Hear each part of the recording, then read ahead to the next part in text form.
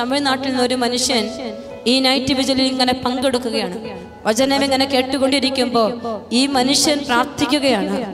2 വർഷമായി ഇന്ത്യക്ക് വെളിയിൽ അദ്ദേഹത്തിന്റെ സ്വന്തം മകൻ MBBS പഠിക്കുകയായിരുന്നു. പക്ഷേ അവൻ പഠിത്തം 1 വർഷം കഴിഞ്ഞപ്പോ ഉഴപ്പി തിരിച്ചു വന്ന് വീട്ടിലിരിപ്പുണ്ട്. പഠിക്കാൻ പോവില്ലെന്ന് പറഞ്ഞ് 2 വർഷമായി വീടിന്റെ അകത്ത് കയറി മുറിയടച്ചിരിക്കുന്ന ഈ ചെറുപ്പക്കാരനെ ഓർത്ത് ഈ അപ്പനും അമ്മയും ശാലോം ടിവിയുടെ നൈറ്റ് വിജിൽ ഇങ്ങനെ ചങ്കുപൊട്ടി പങ്കുചേർന്ന് പ്രാർത്ഥിക്കുമ്പോൾ കർത്താവിന്റെ പരിശുദ്ധാത്മാവ് ആരാധനയുടെ സമയത്ത് എനിക്ക് മെസ്സേജ് തരികയാ. അകലങ്ങളിൽ എവിടെയോ MBBS പഠിച്ചുകൊണ്ടിരിക്കുന്ന ഒരു മകൻ പഠനം നിർത്തി വീട്ടിലിരിക്കുകയാ. അവനെ പഠിക്കാൻ പോകാനുള്ള കൃപ ഈശോ തരുന്നത് ഈശോ പറഞ്ഞ നിമിഷം ആ അപ്പൻ, ആ തമിഴ്നാട്ടുകാരൻ അത് സ്വന്തം ജീവിതത്തോട് ചേർത്തെങ്കിൽ ഇന്ന് അദ്ദേഹത്തിന് ടെസ്റ്റ് മണിയുണ്ട്. നമ്പരൊന്നുമില്ലായിരുന്നു. ഇന്ന് എനിക്ക് അദ്ദേഹം ടെസ്റ്റ് മണി അയച്ചിരിക്കുകയാ. സിസ്റ്ററെ, വലിയൊരു സാക്ഷ്യം. പിറ്റേ ദിവസം അത്ഭുതമാണ് സിസ്റ്ററെ. എന്റെ മകൻ രാവിലെ എഴുന്നേറ്റ് വന്ന് എന്നോട് പറഞ്ഞിരിക്കുകയാ, അപ്പാ എനിക്കുള്ള വിസ ശരിയാക്കിക്കോ, ഞാൻ പഠിക്കാൻ തിരിച്ചു പോവുകയാണെന്ന്. എൻ്റെ ഫോണിൽ ഞാൻ ശാലോം ടെസ്റ്റ് മണി എന്ന് സേവ് ചെയ്ത് എഴുതി വെച്ചിട്ടുണ്ട്. ഇന്ന് എനിക്ക് ഈശോ തന്ന ഒരു ടെസ്റ്റ് മണിയാ. പ്രിയപ്പെട്ടവരെ, കർത്താവിന്റെ വചനം ഇങ്ങനെ കേട്ടോണ്ടിരിക്കുമ്പോ ഈശോ കൃപ ചൊരിയും. ജീവിതത്തിന്റെ തണുത്തുറഞ്ഞ മേഖലകളിൽ ആത്മാവിന്റെ മഴ പെയ്യാൻ ഇന്ന് ഈ ആലയത്തിൽ എവിടെ എവിടെ എവിടെ തീ മഴ, ശക്തിയുടെ മഴ, അഭിഷേകത്തിന്റെ മഴ, നേട്ടത്തിന്റെ മഴ നിനക്ക് വേണോ? അത് ചേർത്ത് വെച്ച് സമർപ്പിച്ച് ശക്തിയോടെ കരങ്ങളടിച്ച് കൈകൾ വേദനയ്ക്കുമാറ് ആ പെരുമഴയ്ക്ക് വേണ്ടി ആഗ്രഹിച്ച് പാടി പ്രാർത്ഥിച്ച്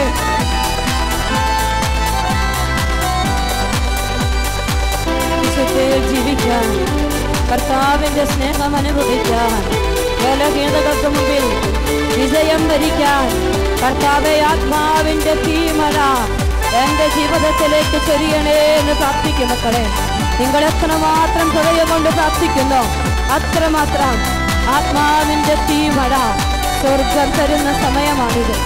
ആഗ്രഹിച്ച് പ്രാർത്ഥിച്ച് ഈശോ മിശിഹായുടെ എല്ലാ വാഗ്ദാനങ്ങൾക്കും ഞങ്ങൾ യോഗ്യരാകുവാൻ സർവേശ്വരന്റെ പരിശുദ്ധ മാതാവേ ഞങ്ങൾക്ക് വേണ്ടി അപേക്ഷിക്കണമേ. Praise the Lord. സ്വരമുയർത്തി പറഞ്ഞ praise the Lord. Hallelujah, hallelujah. നമുക്കിരിക്കാം. നിങ്ങൾക്ക് സുഖമാണോ? ആണോ? സന്തോഷമാണോ?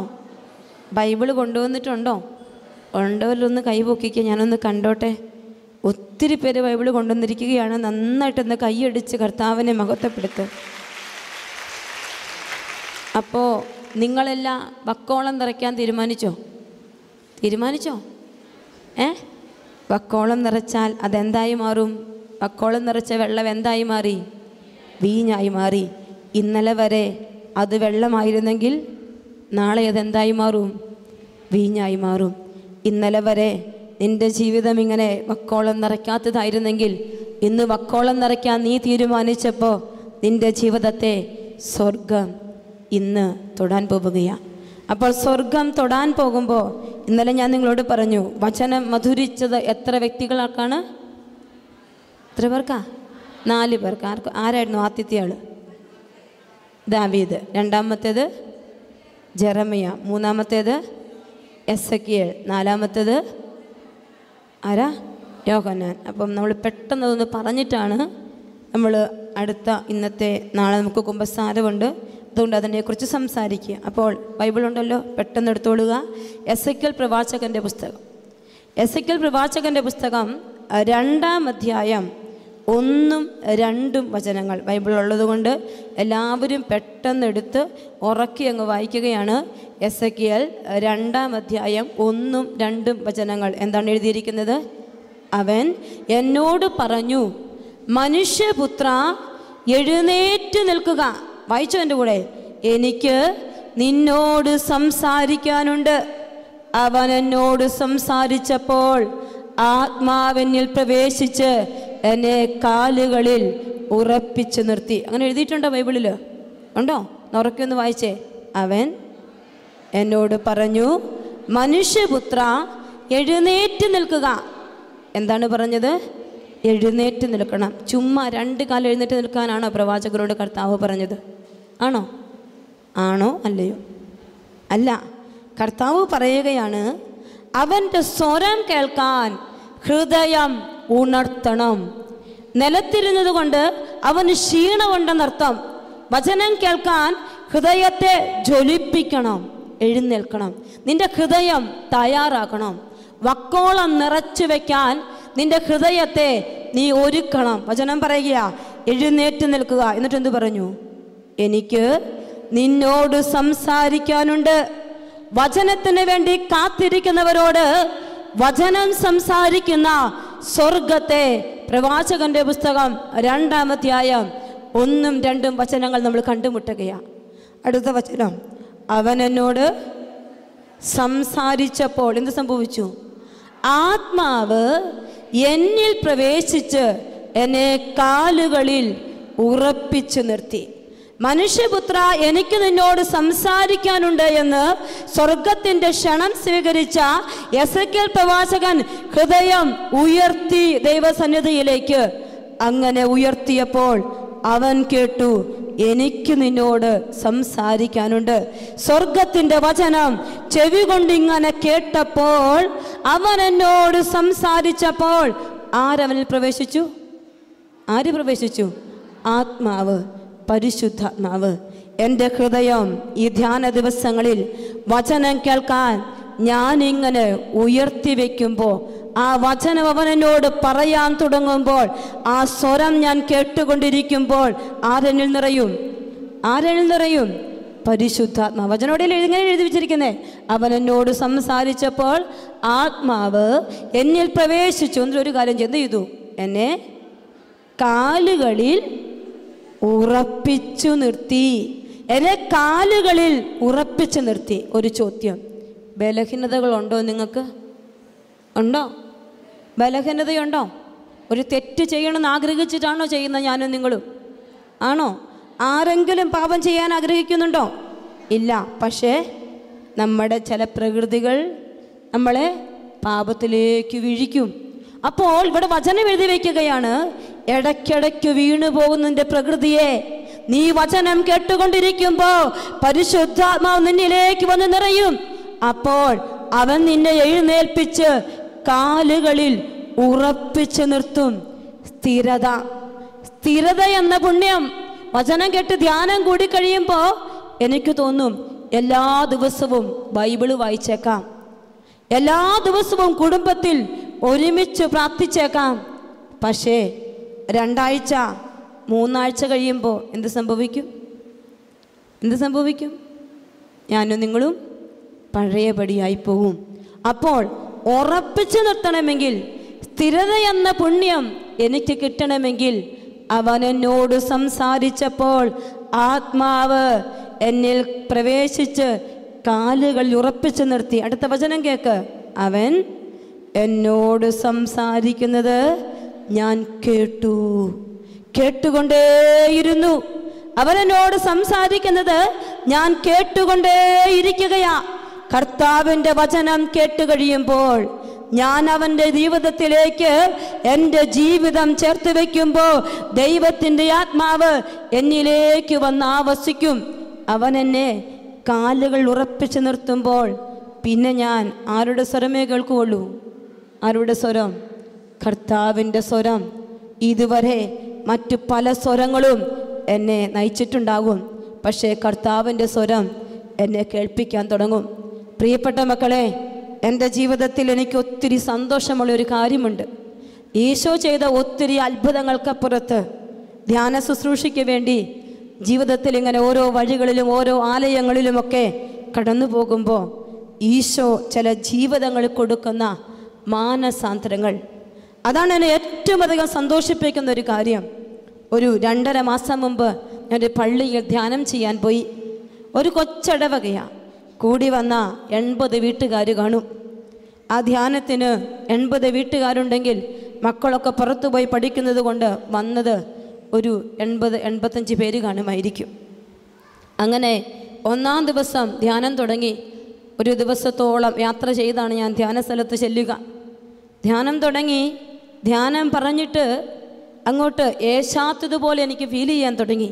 അവർക്കത് സ്വീകരിക്കാൻ പറ്റുന്നില്ല, ജനത്തിനത് ഉൾക്കൊള്ളാൻ പറ്റാത്തതുപോലെ ഒരനുഭവം. ഇത്രയും നാളത്തെ എൻ്റെ ജീവിതത്തിനിടയിൽ ഒത്തിരി നൊമ്പരപ്പെട്ടൊരു ദിവസമാണ്. ധ്യാനം കഴിഞ്ഞ് 1-ാം ദിവസം ധ്യാനം കഴിഞ്ഞ് ഞാൻ ഇറങ്ങുമ്പോൾ അച്ഛൻ പറഞ്ഞു, സിസ്റ്ററെ നമുക്കൊരു വീട് വരെ പോകണം, ഒന്ന് വരുമോ? നമ്മുടെ പള്ളിയുമായി ഒത്തിരി സ്നേഹമുള്ളതും എന്നാൽ പള്ളിയിൽ കയറില്ലാത്തതുമായ ഒരു ചേട്ടനുണ്ട്. ആ ചേട്ടൻ്റെ വീട്ടിൽ പോകണം.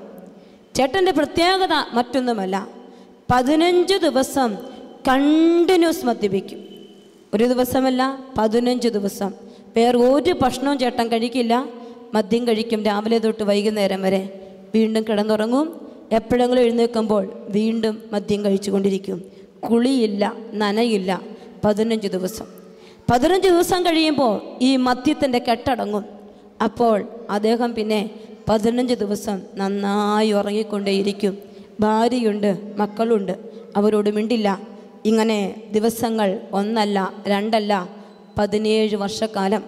പക്ഷേ ഈ മനുഷ്യന് സിസ്റ്റർമാരെയും അച്ഛന്മാരെയും പള്ളിയുമൊക്കെ ഒരുപാട് ഇഷ്ടമാണ്. അപ്പോൾ അച്ഛനോട് പറഞ്ഞു, നല്ലൊരു മനുഷ്യനാ, പക്ഷേ ഇതാണ് ചേട്ടൻ്റെ പ്രശ്നം, അതുകൊണ്ട് നമുക്ക് ആ വീട് വരെ പോകണം. പോകും വഴിയിൽ 2-ാം നിലയിലാണ് ചേട്ടൻ താമസിക്കുക. എന്നെ ആ ഫ്ലാറ്റിലേക്ക് എന്നെ കയറ്റിക്കൊണ്ട് പോകുമ്പോൾ ഞാൻ കണ്ടു ആ വാതിലിൻ്റെ അടുത്ത് ചേട്ടൻ്റെ ചേച്ചി ഇങ്ങനെ വിങ്ങിപ്പൊട്ടുന്ന ഹൃദയമായി നിൽക്കുകയാണ്. എന്തു ചെയ്യും? പ്രാർത്ഥിച്ചു മടുത്തു. മാനസാന്തരങ്ങളില്ലാത്ത ഒരു ജീവിതം. 2 പെൺകുട്ടികൾ, അവരിങ്ങനെ വിങ്ങിപ്പൊട്ടി കരയുന്നൊരവസ്ഥ. അവരെ നോക്കി ഒന്ന് ചിരിച്ചിട്ട് പടി കയറുമ്പോൾ അച്ഛനോട് പറഞ്ഞു, സിസ്റ്ററെ എന്നോട് ദേഷ്യമൊന്നും തോന്നരുത്, ആ മുറി ഒരു വലിയ പന്നിക്കുഴിയാണ്, വല്ലാത്ത സ്മെല്ലുണ്ടാകും, ഈ രാത്രി സമയത്ത് അങ്ങോട്ട് കൊണ്ടുപോകുമ്പോൾ പിണക്കമൊന്നും വിചാരിക്കരുത് എന്ന് പറഞ്ഞു. ഞാൻ പറഞ്ഞു, ചേട്ടാ പിണക്കമൊന്നും ഞാൻ പിണക്കമൊന്നും വിചാരിക്കില്ല, നമുക്ക് ഒരുമിച്ച് പോകാം. അവിടെ ചെല്ലുമ്പോൾ ഞാൻ കണ്ടു താടിയൊക്കെ നീട്ടി വളർത്തി, മുടിയൊക്കെ നീട്ടി വളർത്തി, ഒരു 17 ദിവസമായി മദ്യത്തിൻ്റെ കെട്ടടങ്ങിക്കൊണ്ട് ഉറക്കത്തിലേക്ക് നീങ്ങുന്ന ചേട്ടനെ ഞാൻ കാണുകയാണ്. ആ മനുഷ്യൻ എഴുന്നേറ്റ് നിൽക്കാൻ ശക്തിയില്ല, പക്ഷെ എഴുന്നേറ്റ് സോഫയിലേക്ക് ഇങ്ങനെ ചാരിയിരുന്നു. അച്ഛൻ പറഞ്ഞു, ചേട്ടാ നമ്മുടെ പള്ളിയിൽ ധ്യാനിപ്പിക്കാൻ വന്ന സിസ്റ്റർ ആകട്ടോ. അപ്പോൾ ആ ചേട്ടന് എന്നെ നോക്കി ഒന്ന് ചിരിച്ചു. സിസ്റ്റർമാരെ എനിക്ക് വലിയ ഇഷ്ടമാണ്, പക്ഷേ ഒരു കാര്യം, എൻ്റെ പൊന്നു സിസ്റ്ററെ, കുടി നിർത്താനൊന്നും എന്നോട് പറഞ്ഞേക്കരുത്. ഇത് കേട്ട് ഞാൻ മടുത്തതാ, അതുകൊണ്ട് വേറെ വല്ലതും പറയണോ? എടി സിസ്റ്ററിന് ചായ കൊടുക്ക്, നാരങ്ങാ വെള്ളം കൊടുക്ക്, ഇത് പറയാൻ ചേട്ടൻ്റെ നാവ് പൊന്തുകയാണ്. അപ്പം ഞാൻ പറഞ്ഞു, ചേട്ടാ കുടി നിർത്തണമെന്ന് പറയാനൊന്നുമല്ല ഞാൻ വന്നത്. കാരണം ചേട്ടനോട് ഞാൻ കുടി നിർത്തണമെന്ന് പറഞ്ഞാൽ 17 വർഷമായി നിരന്തരം കുടിക്കുന്നൊരു ചേട്ടനോട് ഒരു സിസ്റ്റർ ഓടി വന്ന് കുടി നിർത്തണമെന്ന് പറഞ്ഞാൽ അത് കുടി നിൽക്കില്ല ചേട്ടാ. അവിടെ കർത്താവിൻ്റെ കൃപ വന്നേ പറ്റൂ. ഒറ്റ കാര്യം ചേട്ടനോട് ചോദിക്കുകയുള്ളൂ, നാളെ ഞായറാഴ്ചയാണ്, ചേട്ടനൊന്ന് പള്ളി വരാൻ പറ്റുമോ? എൻ്റെ പൊന്നു സിസ്റ്ററെ, അതുമാത്രം എന്നോട് പറയരുത്. അവിടെ നിന്നിറങ്ങുമ്പോൾ മനസ്സ് വേദനിച്ചപ്പോൾ ഞാൻ ഈശോയോട് പറഞ്ഞു, ഈശോയെ ഈ ചേട്ടനെ കിട്ടാതെ ഈ ദേശം വിട്ട് ഞാൻ പോവില്ല, അതുകൊണ്ട് എനിക്ക് ഈ ചേട്ടനെ വേണം. പടി കറഞ്ഞ് താഴേക്ക് ഇറങ്ങുമ്പോൾ ഒറ്റ കാര്യം ചേട്ടനോട് പറഞ്ഞു, ചേട്ടാ ഞാൻ ആരാധിക്കുന്ന ഒരു ഈശോയുണ്ട്, ഞാൻ ആ ഈശോയുടെ മണവാട്ടിയാണെങ്കിൽ ഒരു കാര്യം ചേട്ടനെ വെല്ലുവിളിക്കുകയാണ്, നാളെ രാവിലെ 5:30 ചേട്ടൻ പള്ളിയിലെത്തിയിരിക്കും. ഉടനെ ആ ചേട്ടൻ പറഞ്ഞു, സിസ്റ്ററെ 5:30 പോയിട്ട് 8:30 ആയാലും ഞാൻ വരില്ല കേട്ടോ, പിണക്കമൊന്നും വിചാരിക്കരുത്, സിസ്റ്റർമാരോട് എനിക്ക് വലിയ സ്നേഹമാണ്. ആ മനുഷ്യൻ്റെ മനസ്സിൻ്റെ നന്മ അതെനിക്ക് മനസ്സിലായി.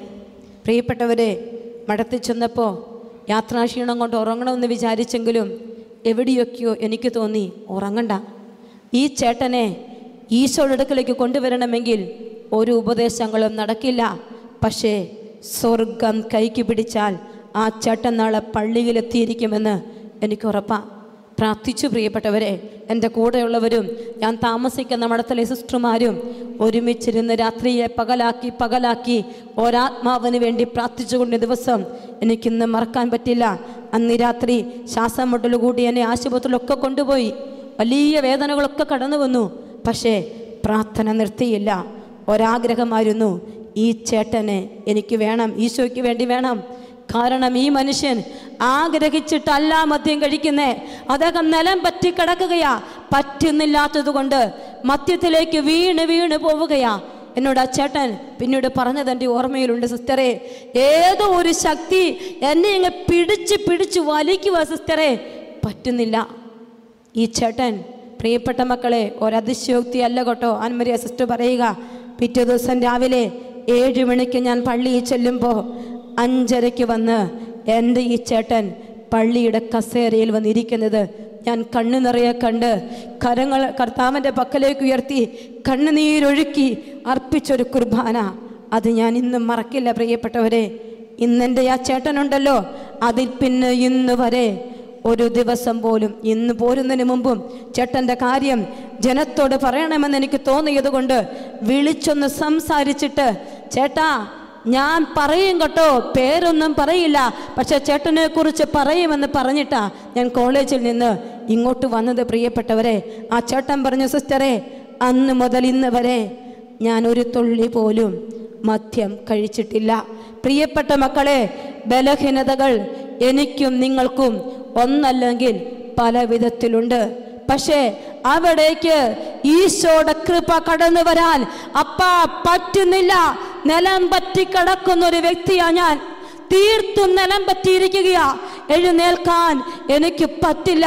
ഇവിടെ എസെക്കിയേലിനെ എഴുന്നേൽപ്പിച്ച് നിർത്തിയതുപോലെ എന്നെ ഒന്ന് എഴുന്നേൽപ്പിച്ച് നിർത്തിയാൽ അപ്പാ ഞാൻ പിന്നെ മുന്നോട്ട് നടന്നോളാം അപ്പാ എന്ന് ഒരു വ്യക്തിയെങ്കിലും ഇവിടെ ഇരുന്ന് ഈശോയോട് തൻ്റെ ബലഹീനതയെക്കുറിച്ച്, പാപചാച്ചലുകളെ കുറിച്ച് ഈ രാത്രിയിൽ പറഞ്ഞാൽ അവൻ തൻ്റെ ആത്മാവിനെ നിന്നിലേക്ക് അയച്ച് നിന്റെ മേൽ ശക്തി വായിപ്പിച്ച് അവൻ നിന്നെ നേരായ വഴിക്ക് നടത്തുമെന്ന് എനിക്ക് 100% ഉറപ്പുണ്ട് മക്കളെ. 2 കരങ്ങളും ഉയർത്തി അപ്പനെ വിളിച്ചൊന്ന് സ്തുതിച്ചേ. അവന്റെ കരം പിടിക്കാൻ നിന്റെ കരം ഉയർത്തി കൊടുത്ത് സ്തുതിച്ച് പ്രാർത്ഥിച്ചേ. പോരല്ലോ, സ്വരമുയർത്തി ശബ്ദമായി സ്തുതിക്കട്ടെ. Hallelujah, hallelujah, hallelujah.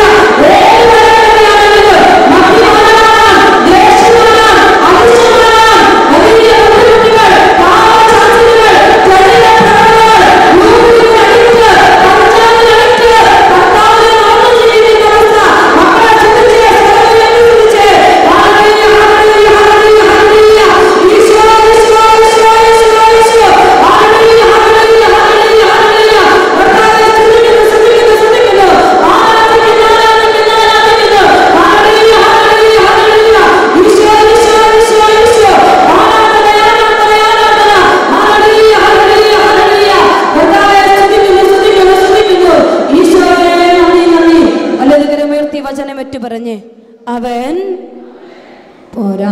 സ്വരം ഉയർത്തി ഈശോ തൊട്ടോ നിങ്ങളെ. വേണോ വേണ്ടയോ? വേണമെങ്കിൽ ഉയർത്തി പിടിച്ചിരിക്കുന്ന കരങ്ങളിൽ ഈശോ തൊടാൻ ആഗ്രഹിച്ച് മക്കൾ വചനമേറ്റ് പറഞ്ഞ് അവൻ എന്നോട് പറഞ്ഞു, മനുഷ്യപുത്ര എഴുന്നേറ്റ് നിൽക്കുക, എനിക്ക് നിന്നോട് സംസാരിക്കാനുണ്ട്. അവനല്ലോ സംസാരിച്ചപ്പോൾ ആത്മാവ് എന്നിൽ പ്രവേശിച്ച് എന്നെ കാലുകളിൽ ഉറപ്പിച്ചു നിർത്തി. അവൻ എന്നോട് സംസാരിക്കുന്നത് ഞാൻ കേട്ടു. ഈശോ എന്ന് സംസാരിക്കുവോ? കേൾക്കാൻ പറ്റുമോ? ശക്തി തരുവോ? 2 കാലുകൾ ഉറപ്പിച്ച് നിർത്തുവോ? ബലഹീനതയിൽ ശക്തി പകരുന്നൊരു ഈശോയെ കാണാൻ പറ്റുമോ? പറ്റും, ഉറപ്പാ, എല്ലാവർക്കും ഉറപ്പാ. അപ്പോൾ പ്രവാചകനോട് കർത്താവ് പറഞ്ഞു, എഴുന്നേറ്റ് നിൽക്ക്, എനിക്ക് നിന്നോട് സംസാരിക്കാനുണ്ട്. അപ്പോൾ പ്രവാചകനോട് ഒന്നാമത് പറഞ്ഞത് എഴുന്നേറ്റ് നിൽക്കാൻ, ഹൃദയം ഒന്ന് തയ്യാറാക്കുക. അപ്പാ ഈ ബലഹീനതയുണ്ട്, സ്വയം പറ്റില്ലാത്തത് കൊണ്ട് നിൻ്റെ മുമ്പിൽ വന്ന് നിൽക്കുകയാണ്. ഒന്ന് കൊടുക്ക്. നിൻ്റെ അവസ്ഥ ഏതാണെങ്കിലും അത് കൊടുത്താൽ മതി, വേറെ ഒന്നും നീ ചെയ്യണ്ട. അവിടെ ഒരു അടയാളം വെച്ചിട്ട് സങ്കീർത്തന പുസ്തകം 79-ാം അധ്യായത്തിലേക്കൊന്ന് വേഗം പൊക്കെ. സങ്കീർത്തനം 79-ാം അധ്യായം, അവിടെ 8-9 വചനങ്ങൾ എടുക്കണം. സങ്കീർത്തനം 79, 8-9 വചനങ്ങൾ കണ്ടോ? കിട്ടിയോ? സ്പീഡിൽ വേഗം എടുക്കുക. എന്തെഴുതിയിരിക്കുന്നത്? ഞങ്ങളുടെ പൂർവികന്മാരുടെ അകൃത്യങ്ങൾ ഞങ്ങൾക്കെതിരായി ഓർക്കരുത്. സങ്കീർത്തകനൊരു പ്രാർത്ഥനയാണ്. അതിനുശേഷമുള്ള പ്രാർത്ഥനയാണ് വായിക്കുക. അങ്ങയുടെ കൃപ അതിവേഗം ഞങ്ങളുടെ മേൽ ചൊരിയണമേ. ഞങ്ങൾ തീർത്തും നിലം പറ്റിയിരിക്കുന്നു. എന്താണ് വചനം? അങ്ങയുടെ കൃപ, അങ്ങയുടെ കൃപ അതിവേഗം ഞങ്ങളുടെ മേൽ ചൊരിയണം. ഞങ്ങൾ തീർത്തും എവിടെയാ? നിലം പറ്റിക്കിടക്കുകയാ. അടുത്ത വചനം വായിക്കുക. ഞങ്ങളുടെ രക്ഷയായ ദൈവമേ. ആരാ രക്ഷ? ആരാ രക്ഷ? യേശു ക്രിസ്തു. ആരാണ് രക്ഷ? യേശു ക്രിസ്തു. അടുത്ത വചനം. അങ്ങയുടെ നാമത്തിൻ്റെ മഹത്വത്തെ പ്രതി ആകാശത്തിന് കീഴിൽ ഭൂമിയിൽ മനുഷ്യരുടെ നമ്മുടെ രക്ഷയ്ക്ക് വേണ്ടി നൽകപ്പെട്ട ഏകനാമം യേശുനാമം. രക്ഷകനായ യേശു ക്രിസ്തുവേ, അങ്ങന്റെ രക്ഷയാണെന്നും അങ്ങയുടെ നാമത്തിൻ്റെ മഹത്വത്തെ പ്രതി എന്ത് ചെയ്യണം? എന്നെ സഹായിക്കണം. അടുത്ത വചനം വായിക്കുക. അങ്ങയുടെ നാമത്തെ പ്രതി ഞങ്ങളെ മോചിപ്പിക്കുകയും ഞങ്ങളുടെ പാപങ്ങൾ പൊറുക്കുകയും ചെയ്യണം. കുമ്പസാരക്കൂട്ടിൽ അച്ഛൻ തരുന്ന ആശീർവാദം ആരുടെ നാമത്തിലാ? ആരുടെ നാമത്തിലാ? പാപം മോചിപ്പിക്കപ്പെടുന്നുണ്ടോ? ഉണ്ട്. ഇവിടെ വചനം എന്താ പറഞ്ഞേ? വർഷങ്ങൾക്ക് മുമ്പേ സങ്കീർത്തകൻ പറഞ്ഞു വെച്ചിരിക്കുകയാ. കർത്താവേ, ഇപ്പോൾ കൃപ കിട്ടിയില്ലെന്ന് പറയുവാണ്. അങ്ങയുടെ രക്ഷകനെ കാത്തിരിക്കുന്ന സമൂഹമാണ് പഴയ നിയമജനത. ഇപ്പോൾ സങ്കീർത്തകൻ പറയുകയാണ്, കർത്താവേ, അങ്ങയുടെ കൃപ അതിവേഗം ഞങ്ങളുടെ മേൽ ചൊരിയണം. ഞങ്ങൾ തീർത്തും നിലം പറ്റിയിരിക്കുന്നു. എൻ്റെ രക്ഷയായ യേശു ക്രിസ്തു അവൻ്റെ മഹത്വമേറിയ നാമത്തെ പ്രതി എന്നെ സഹായിക്കണം. ഈ നിലം പറ്റലിൽ നിന്ന് എന്നെ ഒന്ന് എഴുന്നേൽപ്പിക്കണം. എന്നിട്ട് എന്ത് ചെയ്യണം? എൻ്റെ പാപങ്ങൾ പൊറുക്കുകയും ചെയ്യണം. എൻ്റെ പാപങ്ങൾ മോചിക്കുകയും ചെയ്യണം. വേണോ നിങ്ങൾക്ക്? വേണോ? എല്ലാവർക്കും വേണം. അപ്പോൾ ഒരിക്കൽ കൂടി വലത് കരം ഉയർത്തി വചനം പറഞ്ഞു. വചനം പറയുമ്പോൾ വലിയ അത്ഭുതങ്ങളാണ്. അത് നിങ്ങൾ വിശ്വസിച്ചു കൊണ്ട് വേണം വചനം പറയാൻ. വചനം പറ. കർത്താവേ, അങ്ങയുടെ കൃപ അതിവേഗം ഞങ്ങളുടെ മേൽ ചൊരിയണമേ.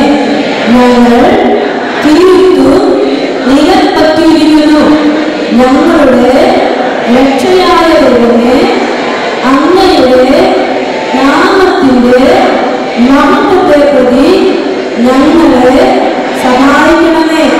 അങ്ങയുടെ നാമത്തെ പ്രതി ഞങ്ങളെ മോചിപ്പിക്കുകയും ഞങ്ങളുടെ പാപങ്ങൾ പൊറുക്കുകയും ചെയ്യണമേ. നമ്മളിങ്ങനെ വചനത്തിൻ്റെ ശക്തിയെക്കുറിച്ച് ഇന്നലെ ഒത്തിരി പറഞ്ഞില്ല ഞാൻ നിങ്ങളോട്? കേട്ടായിരുന്നോ? എല്ലാവരും കേട്ടു. ഇനി തിരിച്ചു എസെക്കിയേലിൻ്റെ പുസ്തകത്തിലേക്ക്.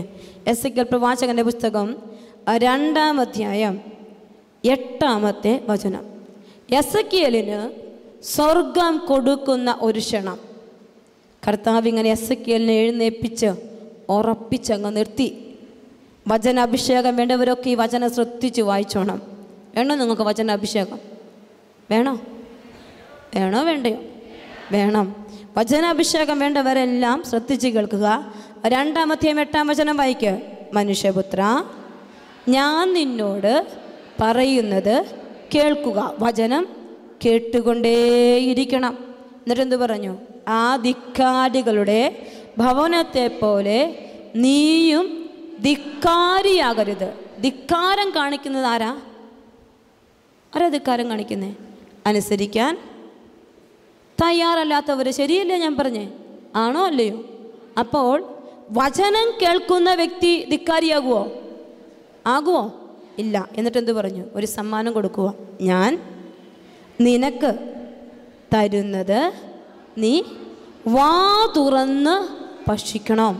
വാ തുറന്ന് ഭക്ഷിക്കണം. ഇന്നലെ തന്നെ നിങ്ങളോട് ഞാൻ പറഞ്ഞു, ദാഹം വേണം, ആഗ്രഹം വേണം, വിശപ്പ് വേണം. ഞാൻ നിനക്ക് തരുന്നത് വാ തുറന്ന് ഭക്ഷിക്കണം. അടുത്ത വചനം.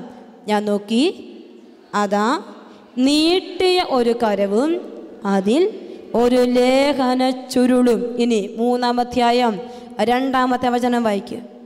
ഞാൻ വാ തുറന്നു, അവൻ ആ ചുരുൾ എനിക്ക് ഭക്ഷിക്കാൻ തന്നു. അടുത്ത വചനം. അവൻ പറഞ്ഞു, മനുഷ്യപുത്ര, ഞാൻ തരുന്ന ഈ ചുരുൾ ഭക്ഷിച്ച് വയറ് നിറയ്ക്കുക. ഞാനത് ഭക്ഷിച്ചു, എൻ്റെ വായിൽ അത് തേൻ പോലെ മധുരിച്ചു. എസെക്കിയേലിന് വചനം മധുരിച്ചുവെന്ന് ഇന്നലെ നിങ്ങളോട് ഞാൻ പറഞ്ഞു, കേട്ടായിരുന്നോ? ഇവിടെ എന്താ എഴുതി വെച്ചിരിക്കുന്നത്? എൻ്റെ വായിലത് തേൻ പോലെ മധുരിച്ചു. വചനം തേൻ പോലെ മധുരിച്ച എസെക്കിയേൽ പ്രവാചകന്റെ പുസ്തകത്തിൽ 3-ാം അധ്യായം 12-ാമത്തെ വചനത്തിൻ്റെ ആദ്യ ഭാഗം ഒന്ന് വായിച്ചേ. ആത്മാവ് എന്നെ മേൽപോട്ടുയർത്തി. എന്താണ് വചനം? ആത്മാവ് എന്നെ മേൽപോട്ടുയർത്തി. ഇനി എൻ്റെ ചോദ്യം, ഇവിടെ നിൽക്കുന്ന നിങ്ങൾ വചനം മുഴുവൻ എടുത്തു തിന്നു, ഉടനെ പൊക്കത്തോട്ട് പൊങ്ങിപ്പോയെന്നാണ് അർത്ഥം? ആണോ? അല്ല. നമ്മൾ പാപം ചെയ്യുമ്പോൾ നമ്മൾ ചെളിയിലാണ്. ആണോ അല്ലയോ? ആണോ അല്ലയോ? ആണ്. അപ്പം ചെളിയിൽ കിടക്കുന്ന എന്നെ, വചനം മധുരിക്കുന്ന എനിക്ക് എവിടേക്ക് എഴുന്നേക്കാനാ കൃപ തരുന്നേ? ചെളിയുടെ മുകളിൽ, ചെളി പറ്റാത്ത വിധത്തിൽ നിൽക്കാൻ ഒരു കൃപ. പ്രവാചകനെ കർത്താവിൻ്റെ ആത്മാവ് ആ സമയത്ത് മേൽപോട്ടുയർത്തി. ഇനി 3-ാം അധ്യായം 22-ാം വചനത്തിൻ്റെ ആദ്യ ഭാഗം വായിക്ക്. അവിടെ കർത്താവിൻ്റെ കരം എൻ്റെ മേൽ ഉണ്ടായിരുന്നു. ആത്മാവിനെ മേൽപോട്ടുയർത്തി. അവിടെ കർത്താവിൻ്റെ കരം എൻ്റെ മേൽ ഉണ്ടായിരുന്നു. അപ്പോൾ എന്താ സംഭവിക്കുക? ചെളിയിൽ നിന്ന് വചനം കേട്ട ഞാൻ മുകളിലേക്ക് ചവിട്ടി കയറാൻ ആഗ്രഹിച്ചപ്പോൾ ആത്മാവെന്നെ പൊക്കിയെടുത്തു. പിന്നെ അവിടെ എന്ത് വിശ്രമിച്ച എൻ്റെ തോളിൽ എന്തുണ്ടായിരുന്നു? ഇപ്പോൾ വായിച്ചത്, അവിടെ കർത്താവിൻ്റെ കരമുണ്ടായിരുന്നു. വിശുദ്ധ ഗ്രന്ഥത്തിൽ കർത്താവിൻ്റെ കരം എന്ന് പറയുമ്പോൾ ബൈബിൾ പണ്ഡിതർ തരുന്നൊരു വ്യാഖ്യാനം കർത്താവിൻ്റെ അനുഗ്രഹം എന്നാണ്. അപ്പോൾ എന്നെ പാപത്തിൽ നിന്ന് വചനം പൊക്കിയെടുത്ത് സ്ഥിരത നൽകി കഴിയുമ്പോൾ ആത്മാവെന്നെ ഇങ്ങനെ കൊണ്ടു നടക്കുമ്പോൾ എൻ്റെ ജീവിതത്തിൽ എന്തുണ്ടായിരിക്കും? കർത്താവിൻ്റെ കരത്തിന് എന്താന്ന് പറയുന്നത് ഞാൻ പറഞ്ഞേ? അവൻ്റെ അനുഗ്രഹം. അനുഗ്രഹം കുറയോ? എനിക്ക് കുറയുമോ? ഇല്ല. കർത്താവിൻ്റെ കരം എൻ്റെ മേൽ ഉണ്ടായിരുന്നു. പാപത്തിൽ നിന്നൊരു വ്യക്തി വചനം കേട്ട് മാറാൻ തുടങ്ങുമ്പോൾ അവൻ്റെ ജീവിതത്തിൽ കർത്താവിൻ്റെ കരം വിശ്രമിക്കാൻ തുടങ്ങും. അനുഗ്രഹത്തിന് കുറവുണ്ടാവില്ല, പഞ്ഞമുണ്ടാവില്ല. അവൻ്റെ ജീവിതത്തെ ഈശോ അനുഗ്രഹിക്കാൻ തുടങ്ങും. പ്രിയപ്പെട്ടവരെ, അതാണ് ഇവിടുത്തെ വചനം പറഞ്ഞു വെക്കുക. എസെക്കിയേൽ ഇങ്ങനെ കർത്താവിൻ്റെ വചനം ശ്രവിച്ചപ്പോൾ അവൻ്റെ ജീവിതത്തിൽ അസാധ്യങ്ങൾ സാധ്യമാക്കുന്ന വലിയൊരു കൃപയുണ്ടായി. ഒരിക്കലും എടുത്തു മാറ്റാനാവാത്ത ദൈവകരം അവൻ്റെ മേൽ വിശ്രമിച്ചു. കർത്താവിൻ്റെ കരം വിശ്രമിക്കണോ? വിശ്രമിക്കണോ? നിങ്ങൾക്ക് വേണോ? അതോ അടുത്തയാളുടെ തോളിൽ വിശ്രമിച്ചാൽ മതിയോ? എവിടെ വിശ്രമിക്കണം? അടുത്ത കുടുംബത്തിൽ എല്ലാ കൃപയും കിട്ടിയാൽ മതി. എനിക്കൊന്നും വേണ്ട. അങ്ങനെ പ്രാർത്ഥിക്കുന്ന വലിയ നിഷ്കളങ്കരൊന്ന് കൈവയ്ക്കുക. ഞാനൊന്ന് കണ്ടോട്ടെ. ആ വിശുദ്ധരെ കണ്ടിട്ട് ഇന്ന് രാത്രി എത്ര താമസിച്ചാലും പോകത്തുള്ളൂ. എനിക്കൊന്നും വേണ്ട കർത്താവേ, അവർക്കെല്ലാം കൊടുത്തേരെ. അങ്ങനെ പ്രാർത്ഥിക്കുന്ന ആരെങ്കിലും ഉണ്ടോ ഇവിടെ? ഉണ്ടോ ഇല്ലയോ? ഇല്ല. അങ്ങനെയാണെങ്കിൽ കർത്താവിൻ്റെ കരം ആർക്ക് വേണം? ആർക്ക് വേണം? എനിക്ക് വേണം, എൻ്റെ കുടുംബത്തിൽ വേണം. അപ്പോൾ ഈശോയുടെ കരം എൻ്റെ കുടുംബത്തിൽ വേണമെങ്കിൽ ഞാൻ വചനം മധുരിക്കുന്ന വ്യക്തിയായി മാറേണ്ടിയിരിക്കുന്നു. ബൈബിൾ കൊണ്ടുവന്നിട്ടില്ലേ? ഇല്ലേ? ലേഖന ചുരുള്, വിശുദ്ധ ഗ്രന്ഥത്തിൻ്റെ ചുരുള് എൻ്റെ കയ്യിലിരിപ്പുണ്ട്. ഈ വചനം ഇങ്ങനെ നെഞ്ചോടെ നടുക്കി പിടിച്ചിട്ട് നിനക്ക് ദൈവകരം വിശ്രമിക്കേണ്ട ആ വലിയ മേഖലകളെല്ലാം സമർപ്പിച്ച് ബൈബിൾ എടുത്തേ ഇങ്ങനെ നെഞ്ചോടങ്ങ് കെട്ടിപ്പിടിച്ച് കൊണ്ടുവന്നിരിക്കുന്ന എല്ലാ മക്കളും അല്ലാത്തൊരു കൈകൾ ഇങ്ങനെ നെഞ്ചോട് ചേർത്ത് വയ്ക്കുക. കർത്താവേ, ഈ രാത്രിയിൽ വചനം പറയാൻ ആഗ്രഹിക്കുന്നവർ അങ്ങനെ പ്രാർത്ഥിച്ചോണം, വചനം വായിക്കാൻ ആഗ്രഹിക്കുന്നവർ അങ്ങനെ പ്രാർത്ഥിച്ചോണം, വചനം കേൾക്കുമ്പോൾ അഭിഷേകം കിട്ടുന്ന ആഗ്രഹിക്കുന്നവർ അങ്ങനെ പ്രാർത്ഥിച്ചോണം, വചനം ഇങ്ങനെ കാണാതെ പഠിച്ച് അനേകർ ഈശോയ്ക്ക് വേണ്ടി നേടാൻ ആഗ്രഹിക്കുന്നവർ അങ്ങനെ പ്രാർത്ഥിച്ചോണം. ബൈബിൾ എടുത്ത് ഇങ്ങനെ നെഞ്ചോട് ചേർത്ത് വെക്ക്. കൊണ്ടുവന്നിരിക്കുന്ന എല്ലാ മക്കളും ബൈബിൾ എടുത്ത് നെഞ്ചോട് ചേർത്ത് വെച്ചോ. പ്രാർത്ഥിച്ചോ, സ്തുതിച്ചോ, ശക്തമായി സ്തുതിച്ചോ. കർത്താവിൻ്റെ വചനമാണ് ഈ ചങ്കിലിരിക്കുന്നത്. കർത്താവെ, പാപത്തിൽ നിന്ന് എനിക്കൊരു മോചനം. കർത്താവെ, വീണു പോകുന്ന ബലഹീനതകൾ, കർത്താവെ, എപ്പോഴും ഞാൻ നിലം പറ്റിപ്പോകും. കണ്ണ് നിയന്ത്രിക്കാൻ പറ്റുന്നില്ല, എനിക്ക് എൻ്റെ ചിന്ത നിയന്ത്രിക്കാൻ പറ്റുന്നില്ല, എനിക്ക് എന്നെ തന്നെ കൺട്രോൾ ചെയ്യാൻ പറ്റുന്നില്ല. കഠിനമായ ദേഷ്യം, വിദ്വേഷം, എന്ത് ചെയ്താലും എനിക്ക് തടസ്സങ്ങൾ മാത്രം. കർത്താവെ, പലപ്പോഴും ബലഹീനതകൾ എന്നെ അടിമപ്പെടുത്തിക്കൊണ്ടേയിരിക്കുന്നു. കർത്താവെ, ഇന്ന് നിന്റെ വചനം ഞാൻ ശ്രവിച്ചുകൊണ്ടിരിക്കുമ്പോൾ ആത്മാവിനെ നിറയട്ടെ. എനിക്ക് സ്ഥിരത വേണം കർത്താവെ. എന്നെ പാപത്തിൽ നിന്ന് പൊക്കിയെടുക്കണം കർത്താവെ. എനിക്ക് കൃപ തരണം. സ്തുതിക്കട്ടെ, ശക്തമായി സ്തുതിച്ചേ എല്ലാ മക്കളും ചേർന്ന്. പോരാ, ദൈവസ്വരം ഈ ആലയത്തിൽ ഈശോ മിശിഹായുടെ എല്ലാ വാഗ്ദാനങ്ങൾക്കും ഞങ്ങൾ യോഗ്യരാകുവാൻ. Praise the Lord, hallelujah. ഇന്നലെ നിങ്ങളോട് ഞാൻ ഒരു ചേട്ടൻ്റെ ഒരു മോൻ മാനസിക രോഗിയായിരിക്കുന്ന കാര്യം പറഞ്ഞത് ഓർക്കുന്നുണ്ടോ? നിങ്ങൾ വിദേശത്തു നിന്ന് ഒരു മനുഷ്യൻ എനിക്ക് മെസ്സേജ് അയച്ച കാര്യം ഓർക്കുന്നുണ്ടോ? ചേട്ടൻ ചങ്ക് പൊട്ടി കരഞ്ഞ് അപ്പുറത്തെ മുറിയിൽ പോയിരുന്ന് മെസ്സേജ് അയച്ചു എന്നൊക്കെ ഞാൻ പറഞ്ഞായിരുന്നു. ഇന്നെനിക്ക് ആ ചേട്ടൻ്റെ മെസ്സേജ് ഉണ്ട്. ഞാൻ വന്ന വഴിക്ക് ചേട്ടൻ പറയുക, ചേട്ടൻ ഞാനൊരു വചനം മാത്രമേ പറഞ്ഞു കൊടുത്തിട്ടുള്ളൂ കേട്ടോ, സ്തുതിച്ച് പ്രാർത്ഥിക്കുവോ ഒരു വോയിസ് മെസ്സേജോ ഒന്നും ഞാൻ അയച്ചിട്ടില്ല, ഒരു വചനം മാത്രം പറഞ്ഞു കൊടുത്തു. ചേട്ടൻ എനിക്ക് മെസ്സേജ് അയച്ചിട്ടുണ്ട്. സിസ്റ്ററെ, 3 കൊല്ലം കൂടി ഇന്നലെ രാത്രി എൻ്റെ മകൻ ഒരു കുഴപ്പവും കൂടാതെ ശാന്തമായി ഉറങ്ങി. പ്രിയപ്പെട്ട മക്കളെ, അത് ഈശോയുടെ വചനം ചെയ്തതാ. ഈശോയുടെ വചനം ഞാനും നിങ്ങളുമൊക്കെ ഇങ്ങനെ ചേർത്ത് പിടിക്കുമ്പോൾ ഈശോ തരുന്ന അനുഗ്രഹങ്ങൾ വളരെ വളരെ വലുതാ. എങ്ങോട്ട് ഓടണ്ട. വീട്ടിലൊരു ബൈബിളില്ലേ? ആ ബൈബിൾ എടുത്ത് കിട്ടുന്ന സമയം മൊത്തം അതിൻ്റെ മുമ്പിലോട്ടിരുന്നോണം. അതിൻ്റെ മുമ്പിലോട്ടിരിക്കുമ്പോൾ ഈശോ കൃപ തരാൻ തുടങ്ങും. ഇന്ന് എനിക്ക് മറ്റൊരു ടെസ്റ്റിമണി ഈശോ എൻ്റെ ഫോണിൽ തന്നത് ഇതാണ്. ഒരു മനുഷ്യൻ, അദ്ദേഹം കഴിഞ്ഞ നവംബർ 5-ാം തീയതി കർത്താവിൻ്റെ കൃപയാൽ ശാലോം ടിവിയിൽ നൈറ്റ് വിജിൽ ചെയ്യാൻ ഈശോ ഒരു അവസരം തന്നിരുന്നു എനിക്ക്. അപ്പോൾ ആ നൈറ്റ് വിജിലിൽ അനേകർ ഇങ്ങനെ ഉണർന്നിരുന്ന് പങ്കുചേരാറുണ്ട്, ടി വിയിലൂടെ മുമ്പിലിരുന്ന്. അങ്ങനെ ശരിക്കും തമിഴ്നാട്ടിൽ നിന്നൊരു മനുഷ്യൻ ഈ നൈറ്റ് വിജിലിൽ ഇങ്ങനെ പങ്കെടുക്കുകയാണ്. വചനം ഇങ്ങനെ കേട്ടുകൊണ്ടിരിക്കുമ്പോൾ ഈ മനുഷ്യൻ പ്രാർത്ഥിക്കുകയാണ്. 2 വർഷമായി ഇന്ത്യക്ക് വെളിയിൽ അദ്ദേഹത്തിൻ്റെ സ്വന്തം മകൻ MBBS പഠിക്കുകയായിരുന്നു. പക്ഷേ അവൻ പഠിത്തം 1 വർഷം കഴിഞ്ഞപ്പോൾ ഉഴപ്പി തിരിച്ചു വന്ന് വീട്ടിലിരിപ്പുണ്ട്. പഠിക്കാൻ പോവില്ലെന്ന് പറഞ്ഞ് 2 വർഷമായി വീടിൻ്റെ അകത്ത് കയറി മുറിയടച്ചിരിക്കുന്ന ഈ ചെറുപ്പക്കാരനെ ഓർത്ത് ഈ അപ്പനും അമ്മയും ശാലോം ടിവിയുടെ നൈറ്റ് വിജിൽ ഇങ്ങനെ ചങ്കുപൊട്ടി പങ്കുചേർന്ന് പ്രാർത്ഥിക്കുമ്പോൾ കർത്താവിൻ്റെ പരിശുദ്ധാത്മാവ് ആരാധനയുടെ സമയത്ത് എനിക്കൊരു മെസ്സേജ് തരികയാ. അകലങ്ങളിൽ എവിടെയോ MBBS പഠിച്ചുകൊണ്ടിരിക്കുന്ന ഒരു മകൻ പഠനം നിർത്തി വീട്ടിലിരിക്കുകയാ.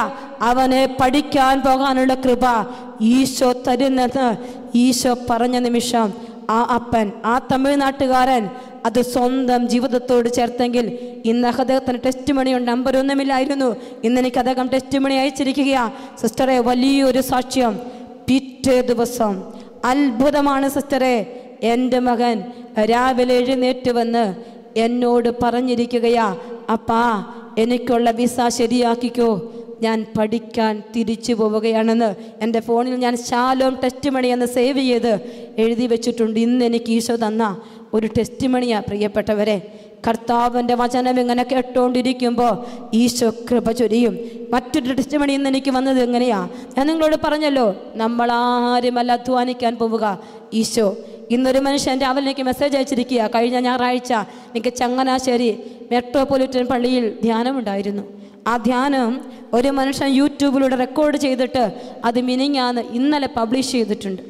ഇന്ന് രാവിലെ ഒരു മനുഷ്യൻ എയർപോർട്ടിലേക്ക് തൻ്റെ മകനെയും മകളെയും കൊണ്ടുവിടാൻ പോകുമ്പോൾ കൂടെ ഇരിക്കുകയാണ്. ഈ മനുഷ്യന് വർഷങ്ങളായി ഒരു അസുഖമുണ്ട്.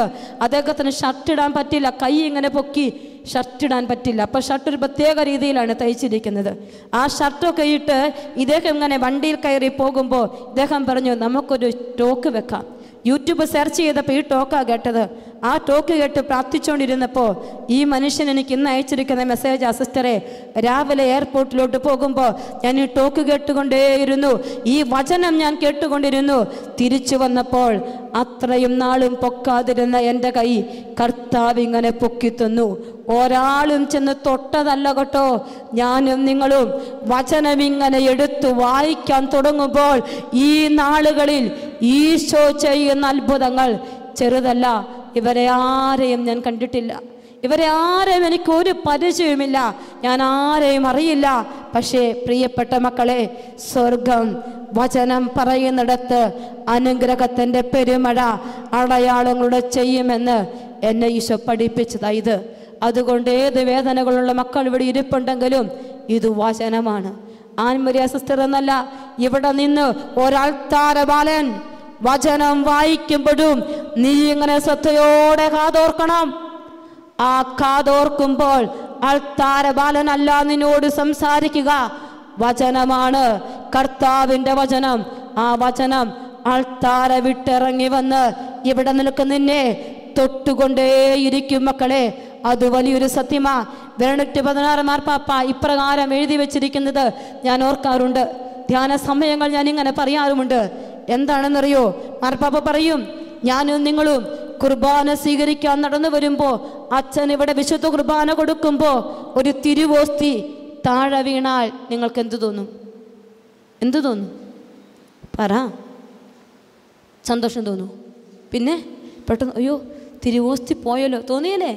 ഒരു ഭയമാണോ, ഭാരമാണോ, ഒരാകുലതയാണോ, സ്നേഹമാണോ, എന്താ തോന്നുന്നു നമുക്ക് പറയാൻ അറിയില്ല. കാരണം ഈശോ താഴെ പോയി. വിശ്വാസമുള്ളൊരു വ്യക്തി കൈകൊട്ടിച്ചിരിക്കില്ല, ഭയഭക്തിയോടെ നോക്കി നിൽക്കും അച്ഛനോടി വന്നതെടുക്കും വരെ. പ്രിയപ്പെട്ട മക്കളെ, ബെനഡിക്ട് 16 മാർപ്പാപ്പ പറയുകയാ, പ്രിയപ്പെട്ട ദൈവമക്കളെ, അൾത്താരകളിൽ ദിനം പ്രതി അനേകം വചനങ്ങൾ വൈദികരും ശുശ്രൂഷകരും കപ്പ്യാരും ഒക്കെ വായിച്ചു തീർക്കുമ്പോ ഞാനും നിങ്ങളും അങ്ങോട്ടും ഇങ്ങോട്ടും നോക്കി നിൽക്കും. വചനം ഇവിടെ ചെതറി വീഴുമ്പോൾ ആരും ശ്രദ്ധിക്കില്ല, ആർക്കുമില്ല ചങ്കിന് പെടപെടപ്പ്, ആർക്കും ഒരു നൊമ്പരമില്ല, ആരും അതിനെ കുറിച്ച് ആകുലപ്പെടാറില്ല. കുർബാന കഴിഞ്ഞിറങ്ങുമ്പോ ഏതാ ബൈബിള് വായിച്ചെന്ന് ചോദിച്ചാൽ ആരും ഒന്നും പറയാറില്ല. പാപ്പ പറഞ്ഞു വെച്ചിരിക്കുക, വചനവും വിശുദ്ധ കുർബാനയും രണ്ടല്ല, അതൊന്നാണ്. വചനവും വിശുദ്ധ കുർബാനയും രണ്ടല്ല മക്കളെ, ഒന്നാണ്. വചനം മാംസം ധരിച്ച് ഈ ഭൂമിയിലേക്ക് ഇറങ്ങി വന്നവൻ, ആ വചനമാകുന്ന തമ്പുരാൻ പറഞ്ഞു തീർക്കാത്തതൊക്കെ ഇനിയും പറയാനുണ്ടെന്ന് ഓർത്തിട്ട് സ്നേഹം നിറച്ചു വെച്ചിട്ട് ഈശോ ചേർത്ത് തന്നതാ വിശുദ്ധ കുർബാന. എന്നെ പിരിയാൻ ഇഷ്ടമില്ലാത്തത് കൊണ്ട് ആ കുർബാനയിലെ സാന്നിധ്യം പോലെ തന്നെ ഞാനും നിങ്ങളും വചനത്തെ കാണണം മക്കളെ. ജീവിതം മാറണോ? ജീവിതത്തിന് മാറ്റമുണ്ടാവണോ? എൻ്റെയും നിങ്ങളുടെയും ജീവിതത്തിൽ കൃപ നിറയണോ? വചനത്തെ ചങ്കോട് ചേർത്ത് വെച്ചാൽ വചനം നിങ്ങളെ ഉയർത്തിക്കൊണ്ടേയിരിക്കും. എസെക്കിയേൽ പ്രവാചകനെ വചനം ഇങ്ങനെ ഉയർത്തിയതുപോലെ എൻ്റെയും നിങ്ങളുടെയും ജീവിതത്തെ വചനം ഉയർത്തുക തന്നെ ചെയ്യും. അടുത്തിരിക്കുന്ന ആളുടെ കൈ പിടിച്ചിട്ട് പറഞ്ഞേ, നീ വചനത്തെ ഉയർത്തിയാൽ വചനം നിന്നെ ഉയർത്തും. പറ, അവരുടെ മുഖത്തേക്ക് നോക്കി പറ. ഒരാളുടെ കൈ പിടിച്ചാൽ മതി, 5-6 പേരുടെ ഒന്നും കൈ പിടിക്കണ്ട. നിനക്കൊരാളുടെ കൈ പിടിച്ചിട്ട് അവരുടെ മുഖത്തോട്ട് നോക്കി പറയണം, സഹോദര സഹോദരി, നീ വചനത്തെ ഉയർത്തിയാൽ കർത്താവിൻ്റെ വചനം നിന്നെ ഉയർത്തും. പറ, അവരുടെ മുഖത്തോട്ട് നോക്കി പറ, സഹോദര സഹോദരി, നീ കർത്താവിൻ്റെ വചനത്തെ ഉയർത്തിയാൽ അവൻ്റെ വചനം നിന്നെ ഉയർത്തുക തന്നെ ചെയ്യും. താഴ്ത്താൻ അറിയാവോ വചനത്തിന്? വചനം താഴ്ത്തിക്കളയുവോ? ഒരിക്കലുമില്ല. ഒരിക്കലും തിരുവചനം നമ്മളെ താഴ്ത്തിക്കളയില്ല. പിന്നീട് അങ്ങോട്ട് നമുക്കറിയാം, എസെക്കിയേൽ പ്രവാചകൻ്റെ പുസ്തകം 37-ാം അധ്യായമൊക്കെ നിങ്ങൾക്കറിയാം. അത് ഞാൻ പിന്നീട് പറഞ്ഞോളാം ഇതിനെക്കുറിച്ച്. ഇനി വചനം മധുരിച്ച 4-ാമത്തെ ആളാരാണ്? യോഹന്നാൻ. എടുത്തേ, യോഹന്നാൻ്റെ സുവിശേഷം 10-ാം അധ്യായം. 10-ാം അധ്യായത്തിൽ 9 മുതലുള്ള വചനങ്ങൾ. യോഹന്നാൻ സുവിശേഷമല്ല, വെളിപാടിൻ്റെ പുസ്തകം 10-ാം അധ്യായം 9 മുതലുള്ള വചനങ്ങൾ. ഞാൻ ഉണ്ട്. വെളിപാട് എവിടെയാണ് കിടക്കുന്നത്? ദൈവാനുഗ്രഹം. അപ്പോൾ വേഗം എടുത്തിട്ട് 10-ാം അധ്യായം 9-ാമത്തെ വചനം. ഞാൻ ദൂതൻ്റെ അടുത്ത് ചെന്ന് ആ ചെറിയ ചുരുൾ ചോദിച്ചു.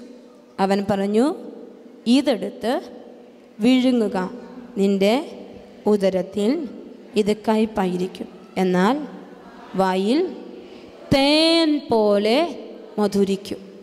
യോഹന്നാൻ്റെ സുവിശേഷത്തെ എന്തെന്നാണ് ദൈവശാസ്ത്ര പണ്ഡിതന്മാർ വിവരിക്കുക? എൻ്റെ പേരെന്താന്നാ? സ്നേഹത്തിൻ്റെ സുവിശേഷം.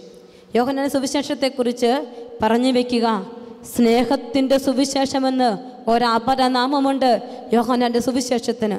അതുമാത്രമല്ല, കർത്താവിൻ്റെ സ്നേഹത്തെക്കുറിച്ച് ഏറ്റവും കൂടുതൽ പ്രശംസിച്ച് പറഞ്ഞിരുന്നത് ആരാ? യോഹന്നാൻ ശ്ലീഹ.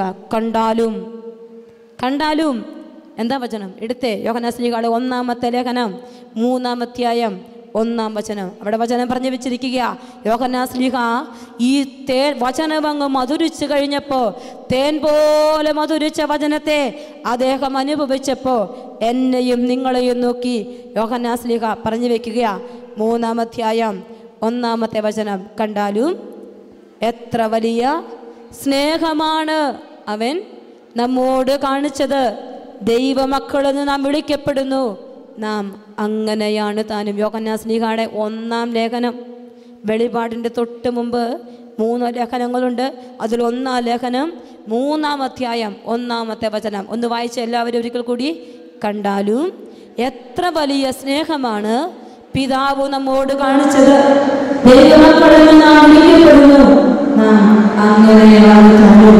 അപ്പോൾ അപ്പൻ്റെ സ്വന്തം മക്കളാണ് ഞാനെന്ന് നീയുമെന്ന് യോഹന്നാൻ ശ്ലീഹ വചനം മധുരിച്ചപ്പോൾ അദ്ദേഹം പറഞ്ഞു വെച്ചിരിക്കുക.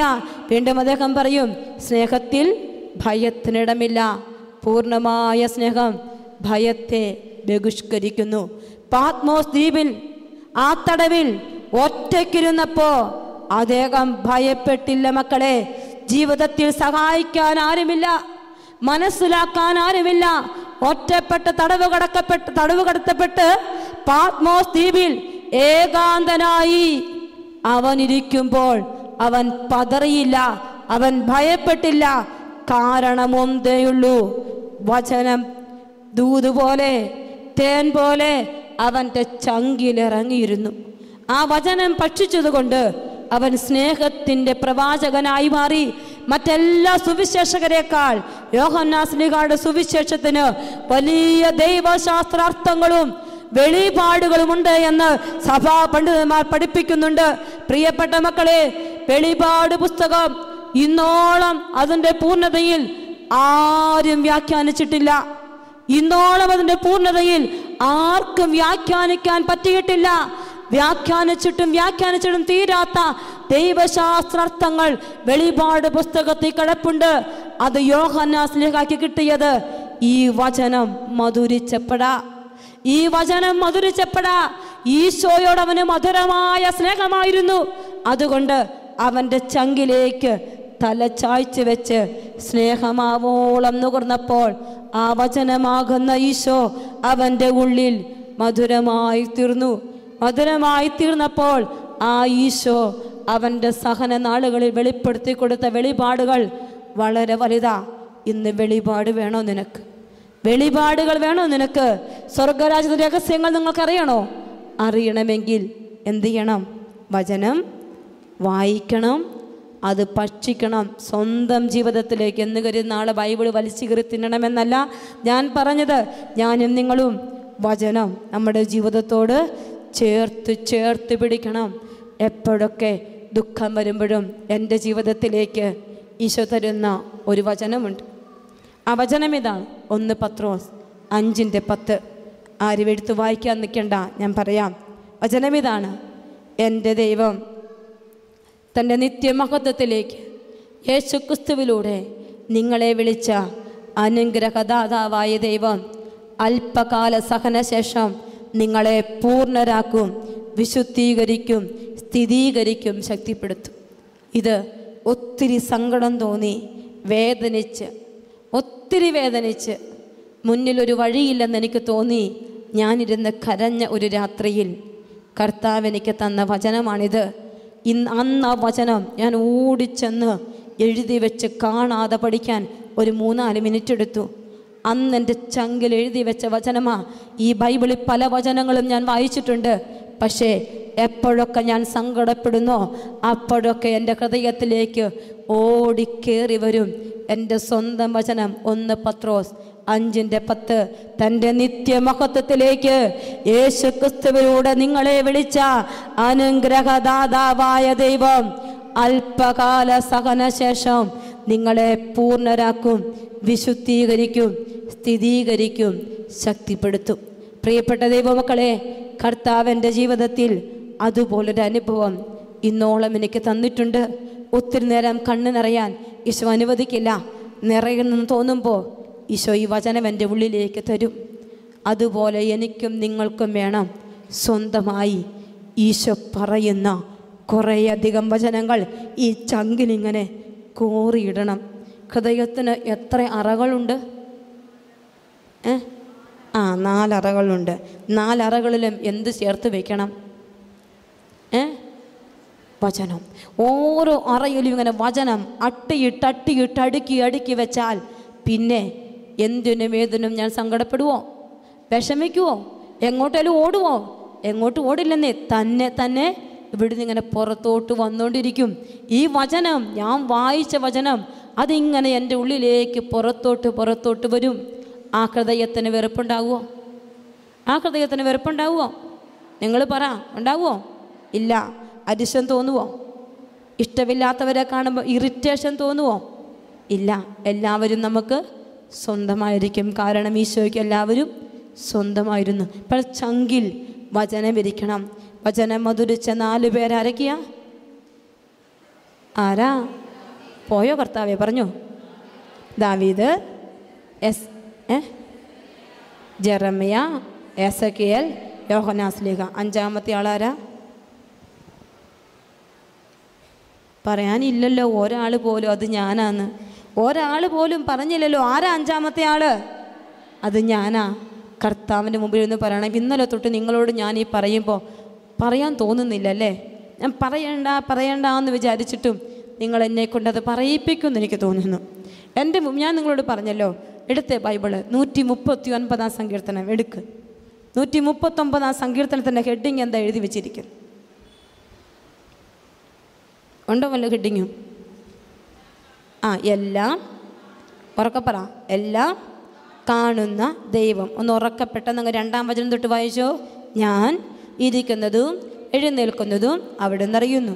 എൻ്റെ വിചാരങ്ങൾ അവിടുന്ന് അകലെ നിന്ന് മനസ്സിലാക്കുന്നു. എൻ്റെ നടപ്പും കിടപ്പും അങ്ങ് പരിശോധിച്ചറിയുന്നു. എൻ്റെ മാർഗങ്ങൾ അങ്ങേക്ക് നന്നായി അറിയാം. ഒരു വാക്കെൻ്റെ നാവിലെത്തുന്നതിന് മുമ്പ് തന്നെ കർത്താവേ അത് അവിടുന്ന് അറിയുന്നു. അടുത്ത വചനം. മുമ്പിലും പിമ്പിലും അവിടുന്ന് എനിക്ക് കാവൽ നിൽക്കുന്നു. അടുത്ത വചനം. അവിടുത്തെ കരം എൻ്റെ മേലുണ്ട്. എന്താണ് കർത്താവിൻ്റെ കരം എന്നാ ഞാൻ പറഞ്ഞേ? എന്താണ് കർത്താവിൻ്റെ അനുഗ്രഹം? മറന്നുപോയോ നിങ്ങൾ? ഇല്ല. അപ്പോൾ ഒരു വാക്കെൻ്റെ നാവിലെത്തും മുമ്പേ അത് ആരറിയുമെന്ന് പറഞ്ഞു?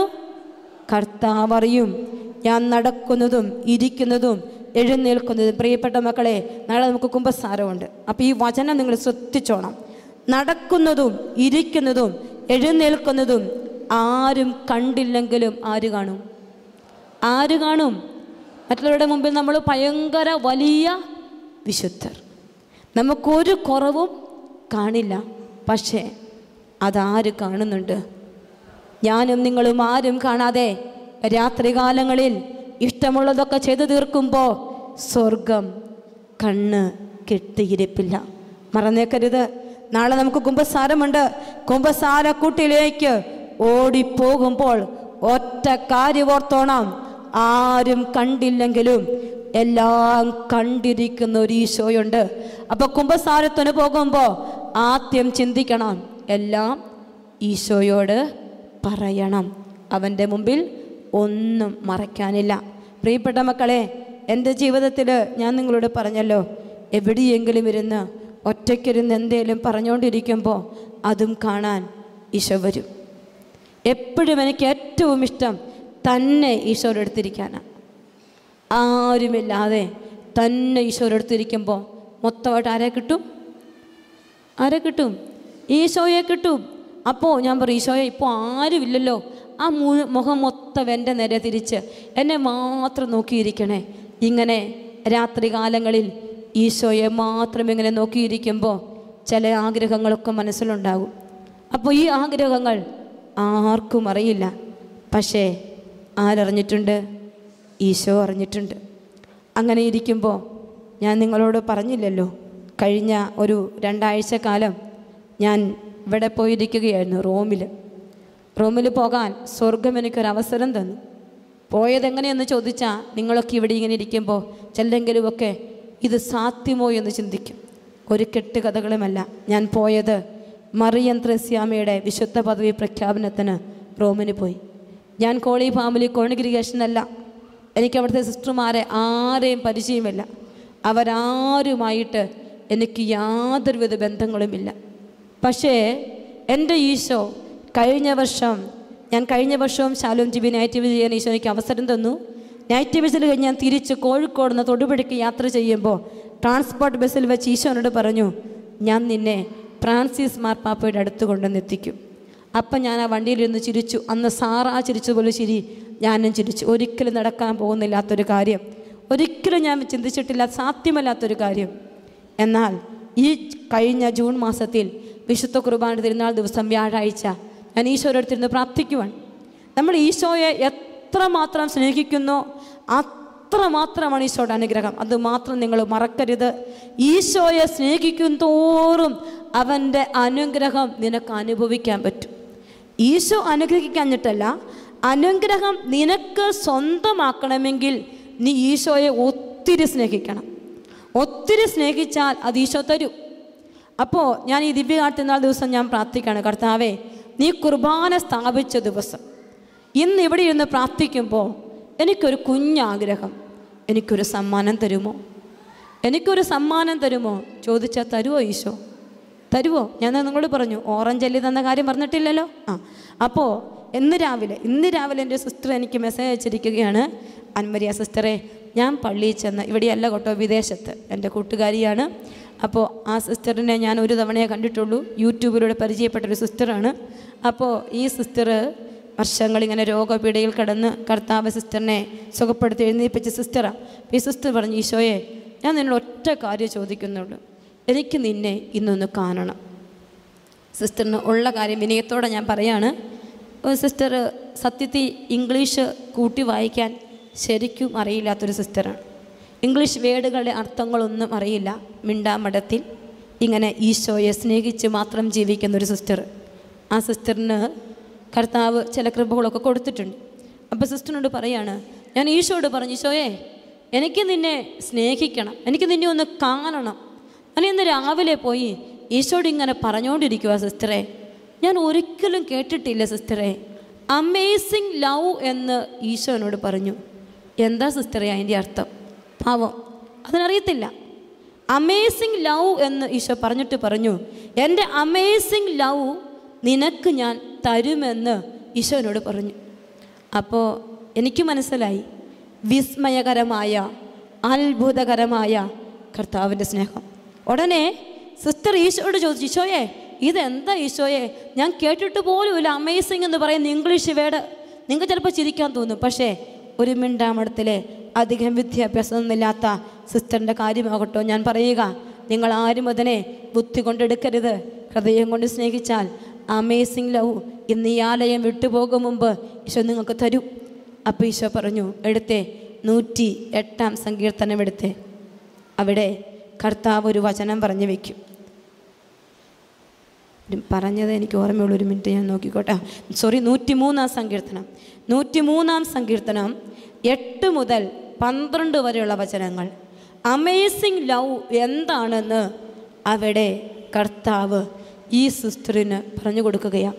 103 സങ്കീർത്തനം 8 to 12 ഉണ്ടോ ബൈബിള്? വായിച്ചു. എന്താണ്?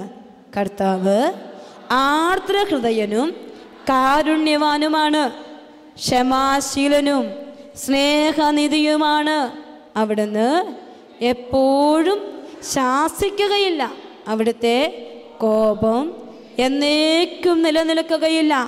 നമ്മുടെ പാപങ്ങൾക്കൊത്ത് അവിടുന്ന് നമ്മെ ശിക്ഷിക്കുന്നില്ല, നമ്മുടെ അകൃത്യങ്ങൾക്കൊത്ത് നമ്മോട് പകരം ചെയ്യുന്നതിന്. അടുത്ത വചനം ഉറക്കെ വായിക്കണം. ഭൂമിക്ക് മേൽ ഉയർന്നിരിക്കുന്ന ആകാശത്തോളം ഉന്നതമാണ് തൻ്റെ ഭക്തരോട് അവിടുന്ന് കാണിക്കുന്ന കാരുണ്യം. എന്താ വചനം പറഞ്ഞേ? അമേസിംഗ് ലവ് എന്താ?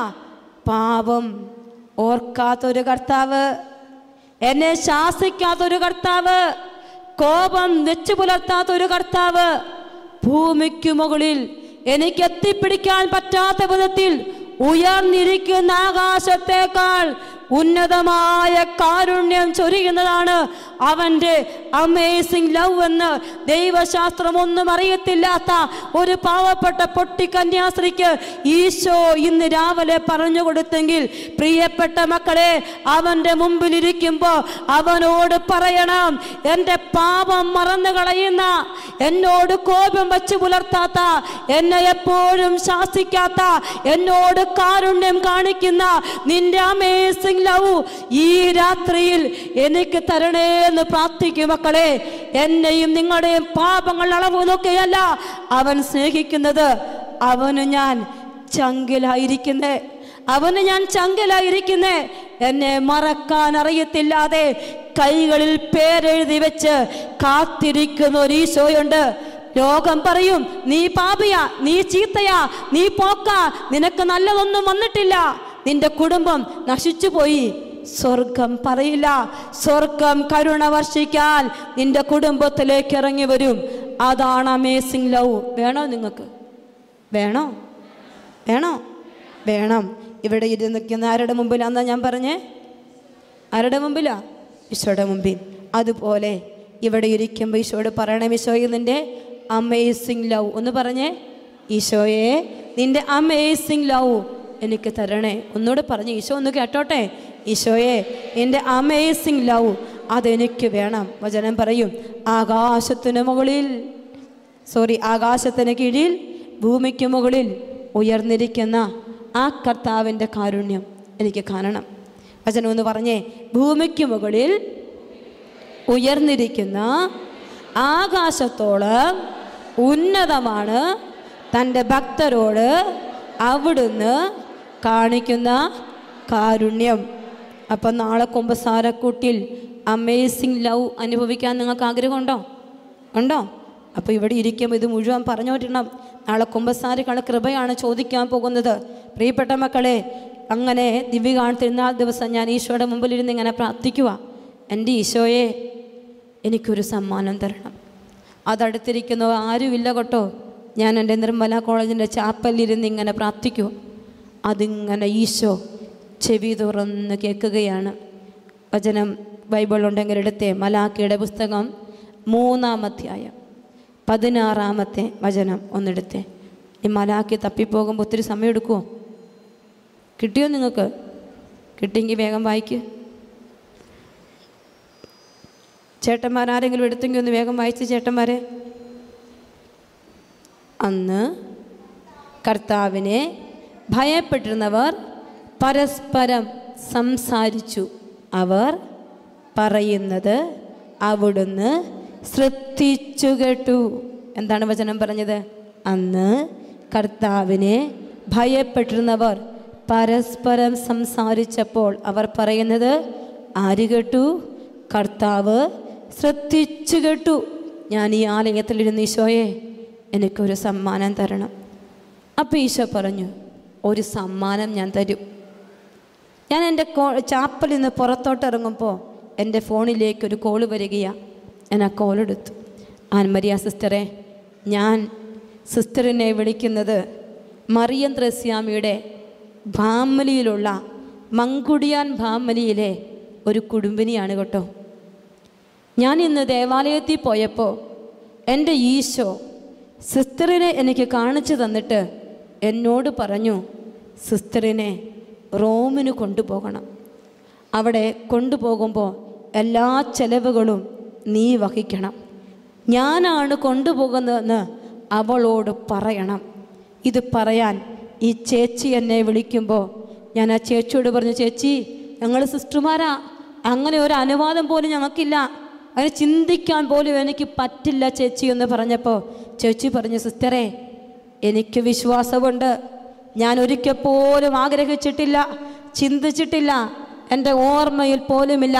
പക്ഷേ ഇന്ന് കുർബാനയ്ക്ക് ചെന്നപ്പോൾ ഇത് ഈശോ പറഞ്ഞതാണെങ്കിൽ എത്ര ചിലവാണെങ്കിലും അത് ഞങ്ങൾ വഹിക്കും. സിസ്റ്ററിന് അനുവാദം കിട്ടിയിരിക്കും. എൻ്റെ പ്രൊഫഷണൽ സുപ്പീരിയറിനെ ഞാൻ വിവരമറിയിച്ചു. പ്രൊഫഷണൽ പറഞ്ഞ് എനിക്ക് ആ ചേച്ചിയോട് സംസാരിക്കണം. അമ്മ ആ ചേച്ചിയോട് സംസാരിച്ചപ്പോൾ അമ്മയ്ക്ക് മനസ്സിലായി ഇത് സത്യമായ കാര്യമാണ്. പിന്നീട് കാര്യങ്ങളൊക്കെ അങ്ങ് മൂവ് ചെയ്യുമ്പോൾ അതൊന്നുമല്ല, എന്നെ അതിശയിപ്പിക്കുന്ന ഒരു കാര്യം. ആരും കാണാതെ 16 വയസ്സ് മുതൽ വൈകുന്നേരം കിടക്കുന്നതിന് മുമ്പ് ഞാനൊരു നൊവേന ചൊല്ലും. ആ നൊവേന മറിയം ത്രേസ്യാമ്മയുടെ നൊവേനയാണ്. ആർക്കും അറിയില്ല. എൻ്റെ കട്ടിലിൽ, എൻ്റെ മുറിയിലിരുന്ന് എത്ര ക്ഷീണം വന്നാലും 12 മണിയായാലും 1 മണിയായാലും കുറേയധികം നൊവേനകൾ എനിക്കുണ്ട്. അതിൽ ഈ നൊവേന എടുത്തു വെച്ച് ഞാനിങ്ങനെ പ്രാർത്ഥിക്കും. 16 വയസ്സ് മുതൽ ഞാൻ പ്രാർത്ഥിക്കാൻ തുടങ്ങിയൊരു നൊവേന. ഒരിക്കലും ട്രെയിനിൽ യാത്ര ചെയ്തപ്പോൾ നിലത്ത് കിടന്ന് കിട്ടിയ കീറി വിട്ടുപോകുന്ന നൊവേനകൾക്കിടയിൽ ഈ മറിയം ത്രേസ്യാമ്മയുടെ നൊവേനയും എൻ്റെ കയ്യിലുണ്ട്. പ്രിയപ്പെട്ടവരെ, ആരും കണ്ടില്ല കേട്ടോ. പക്ഷേ എൻ്റെ ഈശോ അത് കണ്ടപ്പോൾ, മറിയം ത്രേസ്യാമ്മ ഞാൻ പ്രാർത്ഥിച്ചത് കേട്ടപ്പോൾ ഈശോയുടെ ചെവിയിൽ അങ്ങ് പറഞ്ഞു കൊടുത്തു, എൻ്റെ ഒരു കൊച്ചുമകൾ എനിക്ക് വേണ്ടി മധ്യസ്ഥം വിളിച്ചുകൊണ്ടിരിക്കുക. അപ്പോൾ അതുകൊണ്ട് അവളെ ഇവിടെ എത്തിക്കണം. പ്രിയപ്പെട്ട മക്കളെ, നിങ്ങൾക്ക് ചിലപ്പോൾ റോമിന് പോയത് നിസ്സാരമായി തോന്നും. പക്ഷെ ഈ ആൻമരിയ സിസ്റ്ററിന് മരിച്ചാലും മറക്കാത്ത വിധത്തിൽ ചങ്കിൽ എഴുതി വെച്ചൊരു അനുഭവമുണ്ട്. ഒരു മനുഷ്യൻ റെക്കമെൻഡ് ചെയ്തതല്ല. ഞാൻ വിശ്വസിക്കുന്ന എൻ്റെ മണവാളനായ ഈശോ സ്വർഗം തുറന്ന് ഭൂമിയിലേക്ക് ഇറങ്ങി വന്ന് എൻ്റെ കൺമുമ്പിൽ ഇട്ടു തന്ന ഒരു അനുഗ്രഹം. ഇന്നീ നാളുകളിൽ കഴിഞ്ഞ ഈ ഒക്ടോബർ മാസം 11-ാം തീയതി ഞാൻ റോമിന് പോയി. എൻ്റെ ഈശോ അവിടെ മറിയം ത്രേസ്യാമ്മ വിശുദ്ധ പദവിയിൽ അലങ്കരിക്കപ്പെടുമ്പോൾ അവിടെ നിന്ന് വത്തിക്കാനിൽ നിന്ന് ഇങ്ങനെ കൈകൂട്ടി പിടിച്ച് പ്രാർത്ഥിക്കുമ്പോൾ ഞാൻ ആരെയും കണ്ടില്ല. സ്വർഗം ഇങ്ങനെ എന്നെ കണ്ട് കൈ ഉയർത്തി നിൽക്കുന്നത് മാത്രമേ ഞാൻ കണ്ടുള്ളൂ. അപ്പം ഞാൻ ചിന്തിച്ചു, ഈശോയെ, ഈ ഭൂമിയിൽ ഈ ഒരു ആൻമരിയ മാത്രമേ ഉള്ളൂ നിനക്ക്, നീ എന്തിനാ എന്നെ ഇങ്ങനെ സ്നേഹിക്കുന്നേ? പ്രിയപ്പെട്ട മക്കളെ, ഈശോയോട് പറ, ഈശോയെ, നിനക്ക് ഞാൻ മാത്രമേ ഉള്ള വിധത്തിൽ എനിക്ക് നിന്റെ സ്നേഹത്തിന്റെ അനുഭവം വേണം ഈശോയെ. മതിയായിട്ടില്ല. Amazing love. കണ്ണ് കണ്ടിട്ടില്ലാത്തത്, കാത് കേട്ടിട്ടില്ലാത്തത് എൻ്റെ ചങ്കിലേക്ക് എഴുതി ചേർക്കണേ എന്ന് ഈശോയോട് പറഞ്ഞാൽ അത് എഴുതി ചേർക്കാൻ ഈശോ വരും. പ്രിയപ്പെട്ടവരെ, മറ്റൊരനുഭവം കൂടി ഞാൻ പറയാം. എനിക്കൊരു കുഞ്ഞു പ്രാർത്ഥനാ പുസ്തകമുണ്ട്. ആ പ്രാർത്ഥനാ പുസ്തകത്തിൽ ഞാൻ ഈ മറിയം ത്രേസ്യാമ്മയോട് പ്രാർത്ഥിക്കുന്ന തൊട്ട് മുമ്പ് തന്നെ, അതിന് 2 വർഷം മുമ്പ് ഞാൻ ഒരാളോട് പ്രാർത്ഥിക്കുമായിരുന്നു, കാർഡിനൽ ന്യൂമാനോട്. UK അവിടെ വലിയ കാർഡിനലായി ജീവിക്കുന്ന അദ്ദേഹത്തിൻ്റെ ഒരു പ്രാർത്ഥന എൻ്റെ കൊച്ചു പ്രാർത്ഥനാ പുസ്തകത്തിൽ മടത്തി വന്ന് 15 വയസ്സ് കഴിഞ്ഞ് 10ാം ക്ലാസ് കഴിഞ്ഞ് മഠത്തിലേക്ക് പ്രവേശിക്കുമ്പോൾ പ്രാർത്ഥനകളുടെ ചുവട് ഞാൻ ചേർത്ത് വെച്ചു. അതും രാത്രി കാലങ്ങളിൽ ഞാനിങ്ങനെ പ്രാർത്ഥിച്ചു. പക്ഷേ സ്വർഗം അതൊക്കെ കണ്ടു കേട്ടോ. അന്ന് മറിയം ത്രേസ്യാമ്മ വിശുദ്ധ പദവിയിൽ അലങ്കരിക്കപ്പെടുമ്പോൾ തൊട്ടിപ്പുറത്തൊരു രൂപം ഇങ്ങനെ തൂക്കി വെച്ചിട്ടുണ്ട് വത്തിക്കാന്റെ വലിയ ഭിത്തിയിൽ. അത് വിശുദ്ധ കാർഡിനൽ ന്യൂമാന്റെ രൂപം. മറിയം ത്രേസ്യാമ്മയോടൊപ്പം കാർഡിനൽ ന്യൂമാൻ വിശുദ്ധനായ ഒരു ദിവസമാണ് മക്കളെ അന്ന്. നിങ്ങൾക്കറിയോ, സ്വർഗത്തെ സ്നേഹിച്ചാൽ സ്വർഗത്തിന് അടങ്ങിയിരിക്കാൻ പറ്റില്ല. സ്വർഗം ഇങ്ങിറങ്ങി വന്ന് ചങ്കിലിരുന്ന് സ്നേഹിച്ച് അത്ഭുതങ്ങൾ ചെയ്യും. അതുകൊണ്ട് എൻ്റെ മക്കൾ കരങ്ങൾ 2 ഉയർത്തിപ്പിടിച്ച് സ്വർഗത്തെ മാത്രം മതി, പാപത്തെ ഉപേക്ഷിച്ച് സ്വർഗത്തിന് വേണ്ടി മാത്രം കാത്തിരുന്ന് എന്നെ തള്ളി പറയാത്ത, എന്നെ മാത്രം സ്നേഹിക്കുന്ന എൻ്റെ ഈശോയുടെ സ്നേഹം സ്തുതിച്ചു പ്രാർത്ഥിച്ചേ മക്കളെ, ശക്തമായി സ്തുതിച്ചു പ്രാർത്ഥിച്ചേ. ആരും ആരെയും ശ്രദ്ധിക്കരുത്. വലിയ കൃപയുടെ അഭിഷേകം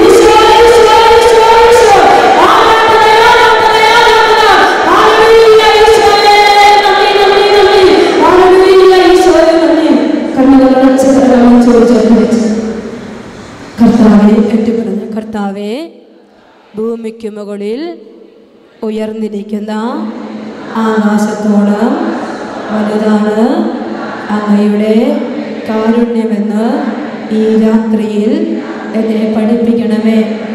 praise the Lord. Hallelujah, hallelujah. വേണോ കർത്താവിൻ്റെ സ്നേഹം? വേണോ നിങ്ങൾക്ക്? എന്തൊരു വേണം? ഒരു കൊട്ട നിറയോ? എന്തൊരു ബക്കറ്റ് നിറയോ? എന്തൊരു വേണം? പറ. ആരുടെ മുമ്പിലാണ് ഇരിക്കുന്നേ? ഈശോയുടെ മുമ്പിലാണെങ്കിൽ വല്ലതും കണക്ക് വെക്കണോ? വേണ്ടതൊക്കെ അവനോട് പറയണം, കുറയ്ക്കാതെ പറയണം. എനിക്കിത്രയും വേണം ഈശോയെ, എനിക്കിതിലും കൂടുതൽ വേണം ഈശോയെ. അത് പറയാൻ എനിക്കും നിങ്ങൾക്കും പറ്റണം മക്കളെ. ഞാനും നിങ്ങളും അവൻ്റെ മുമ്പിൽ നിന്നിട്ട് തെറ്റിപ്പോയി ഈശോയെ, എനിക്ക് തെറ്റി, അത് മാത്രം പറഞ്ഞാൽ മതി. അവൻ്റെ മുമ്പിൽ ന്യായീകരിക്കാതെ തെറ്റിയെന്ന് പറഞ്ഞ് ഒരിറ്റ് കണ്ണുനീരൊഴുക്കാൻ പറ്റുമോ നിങ്ങൾക്ക്? പറ്റുമോ? പറ്റണം. എടുത്തേ ഹോസിയായുടെ പുസ്തകം, ഹോസിയായുടെ പുസ്തകം 12-ാം അധ്യായം.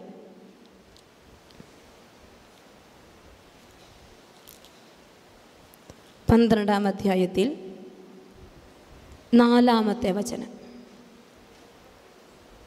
എന്താണ് വചനം? ഹോസി എവിടെയാണെന്നറിയത്തില്ല, സങ്കടപ്പെടുവാണോ? ആണോ? ജോയൽ പ്രവാചകൻ്റെ പുസ്തകം തൊട്ടിപ്പുറത്തുണ്ട് ഹോസിയയുടെ പുസ്തകം 12-ാം അധ്യായം 4-ാം വചനം വായിച്ചേ. അവൻ ദൈവദൂതനോട് പൊരുതി ജയിച്ചു. അടുത്ത വചനമാണ് വേണ്ടത്. കരഞ്ഞ് അവൻ്റെ അനുഗ്രഹം യാചിച്ചു. അടുത്ത വചനം. ബഥേലിൽ വച്ച് അവൻ ദൈവത്തെ ദർശിച്ചു. അവിടെ വെച്ച് ദൈവം അവനോട് സംസാരിച്ചു. അടുത്ത വചനം. സൈന്യങ്ങളുടെ ദൈവമായ കർത്താവ്, കർത്താവ് എന്നാണ് അവിടുത്തെ നാമം. ആകയാൽ നിന്റെ ദൈവത്തിൻ്റെ സഹായത്തോടെ തിരിച്ചു വരിക. എന്നിട്ട് എന്തു പറഞ്ഞു? നീതിയും സ്നേഹവും മുറുകെ പിടിക്കുക, നിന്റെ ദൈവത്തിന് വേണ്ടി നിരന്തരം കാത്തിരിക്കുക. അപ്പോൾ ഒന്നാമത്തെ കാര്യം ഇവിടെ പറഞ്ഞു, അവൻ ദൈവദൂതനോട് പൊരുതി ജയിച്ചു. ജയിക്കണോ നിങ്ങൾക്ക്? വേണോ? IELTS ജയിച്ചാൽ മതിയോ? പോരാ. ഞാനും നിങ്ങളും നിരന്തരം ഒരാളുടെ യുദ്ധം. ആരോടാ യുദ്ധം? ആരോടാ യുദ്ധം? ചേച്ചി ചേട്ടനോടാണോ യുദ്ധം? ചേട്ടൻ ചേച്ചിയോട്, അല്ലെ മക്കളോട്? ആരോടാ യുദ്ധം? പറ. തിന്മയോട് യുദ്ധം ചെയ്യുന്ന ആരെങ്കിലും ഇവിടെ ഇരിപ്പുണ്ടോ? ആഗ്രഹിക്കുന്ന നന്മയല്ല, ആഗ്രഹിക്കാത്ത തിന്മ ചെയ്തു പോകുന്ന ജീവിതങ്ങൾ. അപ്പോൾ നിരന്തരം നമ്മൾ ആരോട് യുദ്ധം ചെയ്തുകൊണ്ടിരിക്കും? തിന്മയോട്. യുദ്ധം ചെയ്യാൻ നീ തയ്യാറായാൽ, ഞാൻ നിങ്ങളോട് പറഞ്ഞു, അമേസിംഗ് ലവ്, കരുണയുടെ സ്നേഹം ഞാനും നിങ്ങളും സ്വന്തമാക്കണമെങ്കിൽ ഒന്നാമത്തെ കാര്യം, മനസ്സിലൊരു തീരുമാനമെടുക്കണം. എന്നെ തകർക്കാൻ ശ്രമിക്കുന്ന പാപത്തിൻ്റെ ശക്തികളോട് ഇന്ന് മുതൽ ഞാൻ യുദ്ധം ചെയ്യാൻ തുടങ്ങും. കോംപ്രമൈസ് ഇല്ല. എന്തില്ല? കോംപ്രമൈസ് ഇല്ല. ആരോട് കോംപ്രമൈസ് ഇല്ല? ചേച്ചിയോടാണോ? അതോ ചേട്ടനോടാണോ? ആരോടാ? പാപത്തോട്. പാപത്തോട് കോംപ്രമൈസ് ഇല്ല. ഇത് ഞാൻ ചെയ്യില്ല എന്ന് പറഞ്ഞാൽ ചെയ്യാൻ പാടില്ല. ചെയ്യില്ലെന്ന് പറഞ്ഞാൽ ചെയ്യരുത്. ആ ഒരു കോംപ്രമൈസ് പാപത്തോട് കാണിക്കരുത്. പാപത്തോട് കോംപ്രമൈസ് ഇല്ലാതെ ഒരു തീരുമാനം, ഒരു യുദ്ധം ചെയ്യാൻ ഒരു തീരുമാനം. ഞാൻ നിങ്ങളോട് പറയും, ആരും വിശുദ്ധരാണ്? എല്ലാവരും വിശുദ്ധരാണ്? നമ്മളെല്ലാവരും അല്ല, എല്ലാവർക്കും കുറവുണ്ട്. പക്ഷേ വിശുദ്ധരാകാൻ, അവൻ്റെ അമേസിംഗ് ലവിലേക്ക് അത്ഭുതങ്ങൾ കാണാൻ നീ ആഗ്രഹിക്കുന്നെങ്കിൽ ഒന്നാമത് തീരുമാനിക്കണം, എന്നെ അടിമപ്പെടുത്തുന്ന പാപത്തോട് ഞാൻ യുദ്ധം ചെയ്യും. അടുത്തിരിക്കുന്ന ആളുടെ കൈ പിടിച്ചിട്ട് പറഞ്ഞേ, നീ ഇന്ന് മുതൽ പാപത്തോട് യുദ്ധം ചെയ്യണം. അവരുടെ മുഖത്തോട്ട് നോക്കി ഒന്ന് പറഞ്ഞേ, നീ ഇന്ന് മുതൽ പാപത്തോട് യുദ്ധം ചെയ്യണം. പ്രിയപ്പെട്ട മക്കളെ, ഇവിടെ പൊരുതി യുദ്ധം ചെയ്തു. അടുത്ത വചനം, അടുത്തെന്താണ്? കരഞ്ഞ് അവൻ്റെ അനുഗ്രഹം യാചിച്ചു. യുദ്ധം ചെയ്യാൻ തീരുമാനിച്ചു. ഇതുവരെ കഴിഞ്ഞതെല്ലാം കഴിഞ്ഞു. അപ്പോൾ ഇനി ഒരു പാപം ഞാൻ ചെയ്യില്ല എന്ന് ഒരു തീരുമാനമെടുത്താൽ രണ്ടാമതായി ഞാൻ എന്ത് ചെയ്യണം? കരയണം. എൻ്റെ കർത്താവിനെ ഞാൻ വേദനിപ്പിച്ചല്ലോ എന്ന് വിചാരിച്ച് കരയാൻ തുടങ്ങണം മക്കളെ. കരയാൻ തീരുമാനിച്ചാൽ അടുത്ത വചനം, അവൻ കരഞ്ഞപ്പോൾ എന്ത് കിട്ടി? അവൻ്റെ അനുഗ്രഹം യാചിച്ചു. കരയുമ്പോഴാണ് അനുഗ്രഹം കിട്ടുകയുള്ളൂ. കരഞ്ഞാൽ പാപത്തിൽ നിന്ന് മോചനം പ്രാപിച്ച് വിശുദ്ധിക്ക് വേണ്ടി ഒരാൾ കരഞ്ഞേ ആ കരച്ചിൽ സ്വർഗം കേൾക്കും. വിശുദ്ധ അഗസ്റ്റിൻ കേട്ടിട്ടുണ്ടോ? ഉണ്ടോ? പാപിയായിരുന്നു അല്ലേ? അഗസ്റ്റിന് വേണ്ടി കരഞ്ഞ ആളാരാണ്? അമ്മ. എന്നാൽ അഗസ്റ്റിൻ്റെ ജീവചരിത്രത്തിൽ ഒരു കാര്യം എഴുതി വച്ചിട്ടുണ്ട്. അദ്ദേഹം ദിവ്യകാരുണ്യ ഈശോയെ എഴുന്നള്ളിച്ച് വെക്കും. എന്നിട്ട് ആ കർത്താവിൻ്റെ മുമ്പിൽ പോയി മുട്ടുകുത്തിയിട്ട് ഇപ്രകാരം പ്രാർത്ഥിക്കും, ഈശോയെ നീ എന്നെ ഒന്ന് നോക്കണേ, ഞാനൊന്ന് പൊട്ടിക്കരയട്ടെ. എന്താണ് പറയുന്നത്? ഈശോയെ നീ എന്നെ ഒന്ന് നോക്കണേ, ഞാനൊന്ന് പൊട്ടിക്കരയട്ടെ. അവിടെ പാപങ്ങൾ എണ്ണി ഒന്നും അദ്ദേഹം പറഞ്ഞില്ല. ഒറ്റ കാര്യം പറഞ്ഞു, ഈശോ നീ എന്നെ ഒന്ന് നോക്കണം, ഞാനൊന്ന് പൊട്ടിക്കരയട്ടെ. നാളെ നമുക്ക് കുമ്പസാരമുണ്ട്. ഇന്ന് രാത്രി ഉറങ്ങുന്നിടം വരെ പറയണം, ഈശോയെ നീ എന്നെ ഒന്ന് നോക്കണേ. നാളത്തെ എൻ്റെ കുമ്പസാരം ഒരിറ്റ് കണ്ണുനീര് വീഴ്ത്തിയിട്ടുള്ളതാകാൻ കൃപ ചൊരിയണേ എന്ന് പ്രാർത്ഥിക്കണം. കർത്താവിൻ്റെ അനുഗ്രഹം കരഞ്ഞവൻ പ്രാപിച്ചു. അപ്പോൾ ബേഥേലിൽ വെച്ചവൻ ആരെ കണ്ടു? കർത്താവിനെ കണ്ടു. പ്രിയപ്പെട്ട മക്കളെ, ഈശോയെ കാണണോ? സമ്മാനങ്ങൾ കിട്ടണോ നിങ്ങൾക്ക്? അവനെ കണ്ടനുഭവിക്കണോ? യുദ്ധം ചെയ്യാൻ തീരുമാനമെടുത്ത് ഒരിറ്റ് കണ്ണുനീർ അവൻ്റെ മുമ്പിൽ നീട്ടി വെക്കുമ്പോൾ ആ കണ്ണുനീരിങ്ങനെ വീഴ്ത്തുമ്പോൾ കണ്ണുനീർ പാളുകൾക്കിടയിലൂടെ നീ കാണും നിന്റെ ഈശോയെ. നീ കാണുക തന്നെ ചെയ്യും. ഞാൻ കണ്ടിട്ടുണ്ട് മക്കളെ, ഒത്തിരി ജീവിതങ്ങൾ പാപത്തെ ഓർത്ത് ഒന്ന് അനുതപിച്ച് കഴിയുമ്പോൾ ജീവിതത്തിൽ കൃപ നിറയുന്നത് ഞാൻ കണ്ടിട്ടുണ്ട്. നവംബർ മാസം 4-ാം തീയതി ഒരു വ്യക്തി എനിക്ക് മെസ്സേജ് അയച്ചിരിക്കുകയാ, സിസ്റ്ററെ കുടുംബം തകർന്നിരിക്കുകയാണ്, എനിക്കുമില്ല ഭർത്താവിനുമില്ല ജോലി, 2 വർഷമായി വിദേശത്താണ് അവർ, 2 വർഷമായി ജോലിക്ക് വേണ്ടി അവർ ശ്രമിച്ചുകൊണ്ടിരിക്കുക. മക്കളെ സ്കൂളിൽ വിട്ടിട്ട് ഫീസ് അടയ്ക്കാൻ പണമില്ലാത്ത നിങ്ങൾ വിചാരിക്കും വിദേശത്തല്ലേ, എന്താ കുഴപ്പം? ഒരിക്കലും അങ്ങനെ ചിന്തിച്ചേക്കരുത്. അനേകം വിദേശ രാജ്യങ്ങളിലെ മക്കൾ ദുഃഖത്തിലും വേദനയിലും കഴിയുകയാണ്. അപ്പോൾ ഈ കുടുംബം എനിക്ക് മെസ്സേജ് അയച്ചു. ഞാൻ അവർക്ക് തിരിച്ച് മറുപടി അയക്കുന്നതിന് പകരം എൻ്റെ മനസ്സിൽ ഈശോ തോന്നിപ്പിച്ചു, അവർക്ക് വേണ്ടി ഒന്ന് സ്തുതിച്ച് പ്രാർത്ഥിക്കണം. ഞാനിങ്ങനെ വോയിസ് മെസ്സേജ് റെക്കോർഡ് ചെയ്ത് അവർക്ക് വേണ്ടി ഇങ്ങനെ സ്തുതിച്ച് പ്രാർത്ഥിച്ചുകൊണ്ടിരിക്കുമ്പോൾ ഈശോ കാണിച്ചു അബോർഷൻ. ഈശോ എനിക്ക് കാണിച്ചു തരികയാണ് അബോർഷൻ. അപ്പം ഞാൻ പറഞ്ഞു, ചേച്ചി അബോർഷൻ ചെയ്തതായിട്ട് ഈശോ കാണിച്ചു തരുന്നുണ്ടല്ലോ. അപ്പം ചേച്ചി പറഞ്ഞു, ശരിയാ സിസ്റ്ററെ, ഞങ്ങളത് പറഞ്ഞു കുമ്പസാരിക്കുകയും ചെയ്തു. അപ്പം ഞാൻ പറഞ്ഞു, ചേച്ചി പറഞ്ഞു കുമ്പസാരിച്ചു, പക്ഷെ എൻ്റെ ഒരു ചോദ്യമാണ്, നിങ്ങൾ കരഞ്ഞു കുമ്പസാരിച്ചോ? നമ്മളെല്ലാം നടത്തുന്നത് ഇപ്പോൾ എന്താണ്? പറച്ചിലുകൾ. തമ്പുരാൻ്റെ മുമ്പിൽ പാപത്തെ ഓർത്ത് ഒന്ന് കരയാൻ കൃപ ചോദിക്കും മക്കളെ. ഞാൻ കണ്ടിട്ടുണ്ട് ഇഷ്ടം പോലെ ഈ മക്കളോട് നവംബർ 4-ാം തീയതി ഈ ഒരു മെസ്സേജ് അയച്ചെങ്കിൽ ഇന്നെനിക്ക് വന്ന മറ്റൊരു ടെസ്റ്റിമണിയാണ്, സിസ്റ്ററെ എൻ്റെ ഈശോ എനിക്കൊരു ജോലി തന്ന് അനുഗ്രഹിച്ചിരിക്കുന്നു. ഇതൊന്നും നുണയല്ല കേട്ടോ. സിസ്റ്റർ നുണ പറയുന്നവർ തോന്നിയിട്ടുണ്ടെങ്കിൽ ഞായറാഴ്ച ഞാൻ ഇവിടെയുണ്ട്, വന്നെന്നോട് പറയണം, സിസ്റ്ററെ ആ ടെസ്റ്റിമണിയൊക്കെ എനിക്ക് കാണണമെന്ന് പറഞ്ഞാൽ നിശ്ചയമായി ആൻമരിയ സിസ്റ്റർ കാണിച്ചിരിക്കും. നുണയൊന്നും ഞാൻ പറയില്ല. അപ്പോൾ ഞാൻ ആ ചേച്ചിക്കൊരു മെസ്സേജ് അയച്ചു, സിസ്റ്റർ ചേച്ചി നവംബർ 4-നാണ് പ്രയർ റിക്വസ്റ്റ് വന്നത്. ഇന്ന് നവംബർ മാസം 14-ാം തീയതി. എത്ര ദിവസം എടുത്തു? 10 ദിവസം. ഇതിനിടയിൽ അവരാകെ ചെയ്തതെന്താ? കരഞ്ഞൊന്ന് കുമ്പസാരിച്ചപ്പോൾ എവിടെയോ വഴിമുട്ടി നിന്ന അനുഗ്രഹം അവൻ്റെ വീട്ടിലേക്ക് അപ്പോളെ കയറി വന്നു. ഞാനും നിങ്ങളും കുമ്പസാരത്തിൽ ഒറ്റ കാര്യം ഈശോയോട് ഈ രാത്രി ചോദിക്കണം. പാപങ്ങളെ എണ്ണി എണ്ണി ഒന്നും പറയാൻ വേണ്ടിയില്ല. ഒറ്റ, അതൊക്കെ നിങ്ങൾക്കറിയാം. ധ്യാന ഗുരുക്കന്മാർ നാളുകളായി നിങ്ങളെ പറഞ്ഞു കേൾപ്പിച്ചിട്ടുണ്ട് 10 പ്രമാണങ്ങൾ. അതൊന്നും എണ്ണി പറയാനല്ല. നിന്റെ ജീവിതം നീ ഉള്ളിലേക്ക് നോക്കുമ്പോൾ നിനക്കറിയാം. നീ നടന്നതും ഇരുന്നതും പോയതുമൊക്കെ കണ്ട ഒരു കർത്താവ് നിന്നെ കണ്ടുകൊണ്ടിരിക്കുക. എവിടെയാ തെറ്റിയതെന്ന് ഈ രാത്രി അവൻ നിനക്ക് പറഞ്ഞു തരും. നീ ഒറ്റ കാര്യം, 2 കാര്യങ്ങൾ പ്രാർത്ഥിക്കണം. ഒന്നാമത് പ്രാർത്ഥിക്കണം, കർത്താവേ എന്നെ ഒന്ന് നോക്കണേ, ഞാനൊന്ന് പൊട്ടിക്കരയട്ടെ. രണ്ടാമത് ഈശോട് പറയണം, ഈശോ നാളെ കുമ്പസാരക്കൂട്ടിൽ ഒരിറ്റ് കണ്ണുനീര് വീഴ്ത്താൻ എനിക്കൊരു കൃപ തരണേ എന്ന് പ്രാർത്ഥിക്കണം. നമ്മളൊരു വചനം വായിച്ചായിരുന്നു, കർത്താവേ അതിവേഗം കൃപ ചൊരിയണം. ഞാൻ എവിടെ കിടക്കുക? നിലം പറ്റിക്കിടക്കുകയാ.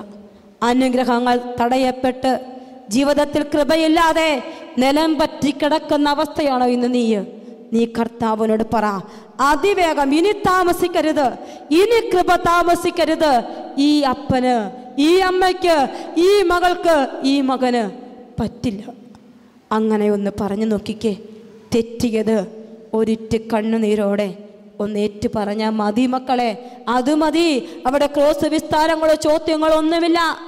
നീ ചെന്നീശോയുടെ മുമ്പിൽ, വൈദികന്റെ മുമ്പിൽ പാപങ്ങൾ ഏറ്റു പറയുമ്പോൾ അനന്തമായ കൃപയുണ്ട്. ഒരു ദിവസം രാവിലെ പാലായിൽ എൻ്റെ പ്രൊവിൻഷ്യൽ ഹൗസിൽ രാവിലെ ഞങ്ങൾ എഴുന്നേറ്റിരുന്ന് പ്രാർത്ഥിക്കുമ്പോൾ കർത്താവിൻ്റെ സന്ദേശം ഇങ്ങനെയാ: ഡിവോഴ്സ് ആയിരിക്കുന്ന ഒരു കുടുംബത്തെ ഇന്ന് കണ്ടുമുട്ടും. ഞാൻ ചെന്നത് എൻ്റെ പ്രൊവിൻഷ്യൽ അമ്മയെ കാണാൻ. ഒരു കുടുംബത്തെയും എനിക്ക് പരിചയമില്ല, അവിടെ ആരെയും എനിക്ക് പരിചയമില്ല. ഞാൻ മഠത്തിൽ നിന്ന് അമ്മയെ കണ്ട് ആവശ്യങ്ങളൊക്കെ പറഞ്ഞ് പുറത്തോട്ടിറങ്ങി റോട്ടിലേക്ക് യാത്ര ചെയ്യുമ്പോൾ വെള്ള ഷർട്ടും വെള്ള മുണ്ടും എടുത്തൊരു ചെറുപ്പക്കാരൻ ബൈക്കിൽ ഇങ്ങനെ പാഞ്ഞു പോവുകയാണ്. അപ്പോൾ ഈ മനുഷ്യൻ ഒരിക്കലും ഇല്ലാത്ത പോലെ എൻ്റെ നേരെ നോക്കിയപ്പോൾ എൻ്റെ കാതുകൾ ഈശോ പറഞ്ഞു, അവനെ തടഞ്ഞു നിർത്തുക. അവനിങ്ങനെ പാഞ്ഞു വരികയാണ്. ഇവനെൻ്റെ നേരെ നോക്കുകയാ. ഞാൻ അവനെ പരിചയമേ ഇല്ല, എനിക്കറിയില്ല. ഞാൻ അവനെ ഇങ്ങനെ നിർത്തി. നിൽക്കാമോ എന്ന് ചോദിച്ചു. മര്യാദക്കാരനായതുകൊണ്ട് ആ യുവാവ് അവിടെ നിർത്തി. അപ്പോൾ ഞാൻ ചോദിച്ചു, നീ എങ്ങോട്ട് പോവുകയാ? ഇവിടെ പറഞ്ഞു, സിസ്റ്ററെ എനിക്ക് ഭാര്യയും 2 മക്കളുമുണ്ട്. എൻ്റെ ഭാര്യയും മക്കളും തമ്മിലുള്ള വിവാഹബന്ധം ഏർപ്പെടുത്താൻ ഞാൻ കോട്ടയത്ത് കോടതിയിൽ കൊണ്ടുപോയി കേസ് ഫയൽ ചെയ്യാൻ വക്കീലെ കണ്ടിട്ട് ഞാൻ തിരിച്ചു വരികയാണ്. ആ മനുഷ്യനെ നടുറോട്ടിൽ പിടിച്ചു നിർത്തി ഈശോ പറഞ്ഞതൊക്കെ ഞാൻ അവനോട് പറഞ്ഞിട്ട് ഞാൻ പറഞ്ഞു, നീ കുമ്പസാരിച്ചിട്ട് എത്ര നാളായി? അവൻ പറഞ്ഞു, സിസ്റ്ററെ കാരണം എനിക്കിനി അവളെ തിരിച്ചു കിട്ടില്ല. എത്രയും പെട്ടെന്ന് കേസ് ഫയൽ ചെയ്ത് ഡിവോഴ്സ് ആയാൽ, അവൾക്ക് എന്നെ വേണ്ടെന്നാ പറഞ്ഞേക്കുന്നേ, ഡിവോഴ്സ് ആയാൽ എനിക്ക് മറ്റൊരു ജീവിതമെങ്കിലും ഉണ്ടെന്ന് എല്ലാവരും ഇവനെ ഉപദേശിച്ചിട്ടാ. അവളെ വേണ്ടെന്ന് വെച്ചിടണമെന്ന് ആഗ്രഹിച്ചിട്ടല്ല, പക്ഷേ പറ്റാത്തത് കൊണ്ടാ. പ്രിയപ്പെട്ട മക്കളെ, അവനോട് ഞാൻ ചോദിച്ചു, നീ കുമ്പസാരിച്ചിട്ട് എത്ര നാളായി? അവൻ പറഞ്ഞു, കല്യാണം കഴിഞ്ഞ് 1.5 വർഷം കഴിഞ്ഞപ്പം ഒരു തവണ കൂടി ഞാൻ കുമ്പസാരിച്ചിട്ടുണ്ട്, പിന്നീട് ഞാൻ കുമ്പസാരിച്ചിട്ടില്ല. പ്രിയപ്പെട്ട ദൈവമക്കളെ, അന്ന് എനിക്കവിടെ നിന്ന് സംസാരിക്കാൻ സമയമില്ല. പ്രൊവിൻഷ്യൽ ഹൗസിലേക്ക് ഫോൺ വിളിച്ച് 2 സിസ്റ്റർമാരെ ഇവനെ ഏൽപ്പിച്ചു കൊടുത്തിട്ട് ഞാൻ പോയി. ഞാൻ പറഞ്ഞു, ഈശോയിൽ വിശ്വസിക്കുന്നുണ്ടെങ്കിൽ നീ ഇന്ന് വൈകുന്നേരം വരെ ഈ പള്ളിയിലിരിക്കണം. ഈ സിസ്റ്റർമാരെ നിന്നെ ഒരുക്കും. നീ പോയി കുമ്പസാരിക്കണം. നിൻ്റെ ജീവിതത്തെ ഈശോ മാറ്റുമെന്ന്. പ്രിയപ്പെട്ട മക്കളെ, ആ മകൻ അന്ന് 3 മണിക്ക് കുമ്പസാരിച്ചിട്ട് എനിക്കൊരു മെസ്സേജ് ഇട്ടത് ഇപ്പോഴും എൻ്റെ ഓർമ്മയിലുണ്ട്. കർത്താവിൻ്റെ മുമ്പിൽ ഒരിറ്റ് കണ്ണുനീര് വീഴ്ത്തി നീ പ്രാർത്ഥിക്കണം. അപ്പോൾ 5-ാമത്തെ വചനം, നീ ദൈവത്തെ കാണുകയല്ല. അടുത്ത വചനമാണ്, ദൈവം അവനോട് സംസാരിച്ചു. എന്താ പറഞ്ഞേ? സൈന്യങ്ങളുടെ ദൈവമായ കർത്താവെന്നാണ് എൻ്റെ നാമം. ഞാൻ നിനക്ക് വേണ്ടി യുദ്ധം ചെയ്യാൻ. നീ ആരോടാണ് ഇപ്പോൾ കഷ്ടപ്പെട്ട് യുദ്ധം ചെയ്തുകൊണ്ടിരിക്കുന്നത്? ഏത് തിന്മയാണോ നീ ഉപേക്ഷിക്കാൻ ബുദ്ധിമുട്ടുന്നത്? നീ കുമ്പസാരക്കൂട്ടിൽ എന്താണോ ഏറ്റു പറഞ്ഞത്? ആ തിന്മയ്ക്കെതിരെ യുദ്ധം ചെയ്യാൻ ഞാൻ നിന്റെ കൂടെയുണ്ട്. എൻ്റെ നാമം, സൈന്യങ്ങളുടെ ദൈവമായ കർത്താവെന്ന നാമം. പാപം ഏറ്റു പറഞ്ഞപ്പോൾ, ആശീർവാദം കിട്ടിയപ്പോൾ സ്വർഗം തന്നെ പ്രസാദപരമാണ് മക്കളെ. കണ്ണുകൊണ്ട് ഈശോയെ കണ്ടതും അവൻ്റെ സ്വരം കേട്ടതുമായ അനുഭവത്തിലേക്ക് ഈശോ നമ്മളെ നയിക്കുക. അടുത്ത വചനമാണ്. പിന്നീട് ഈശോ കർത്താവ് ഒരു ഉപദേശം കൊടുത്തു. 6-ാമത്തെ വചനം. ആകയാൽ എന്തു ചെയ്യണം? തിരിച്ചു വരാൻ. എനിക്ക് തനിയെ പറ്റില്ലല്ലോ. കർത്താവ് എന്ത് പറഞ്ഞു? നിന്റെ ദൈവത്തിൻ്റെ സഹായത്തോടെ നീ തിരിച്ചു വരണം. നിന്റെ ദൈവത്തിൻ്റെ സഹായത്തോടെ നീ തിരിച്ചു വരണം. അടുത്ത വചനമാണ്. നീതിയും സ്നേഹവും മുറുകെ പിടിക്കുക. നിന്റെ ദൈവത്തിന് വേണ്ടി നിരന്തരം കാത്തിരിക്കണം.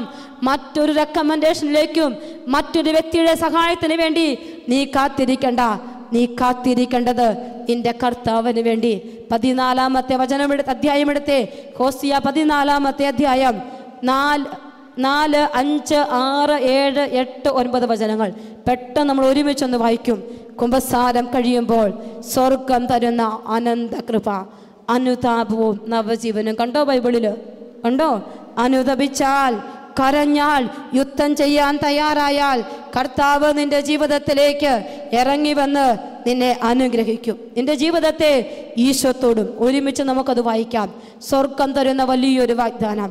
ബൈബിളിലുള്ള എല്ലാ മക്കളും ഉറക്കെ വായിക്കണം. ഞാൻ അവരുടെ അവിശ്വസ്തയുടെ മുറിവുണക്കും, ഞാൻ അവരുടെ മേൽ സ്നേഹം ചൊരിയും, കാരണം അവരോടുള്ള എൻ്റെ കോപം അകന്നിരിക്കുന്നു.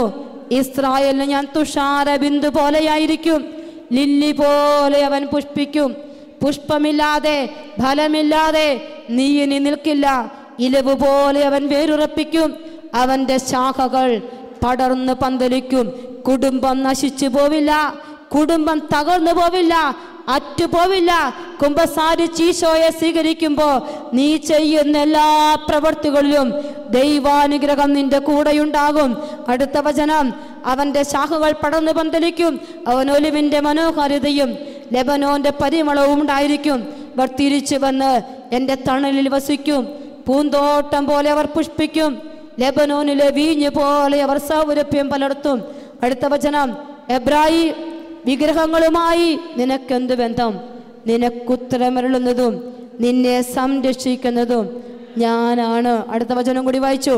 നിത്യഹരിതമായ സരള മരം പോലെയാണ് ഞാൻ, നിനക്ക് ഫലം തരുന്നത് ഞാനാണ്. ജ്ഞാനമുള്ളവൻ ഇക്കാര്യങ്ങൾ മനസ്സിലാക്കട്ടെ, വിവേകമുള്ളവൻ ഇക്കാര്യങ്ങൾ അറിയട്ടെ. കർത്താവിൻ്റെ വഴികൾ രുജുവാണ്, നീതിമാന്മാർ അതിലൂടെ ചരിച്ചു കൊണ്ടിരിക്കുന്നു, പാപികൾ കാലിടറി വീഴുന്നു.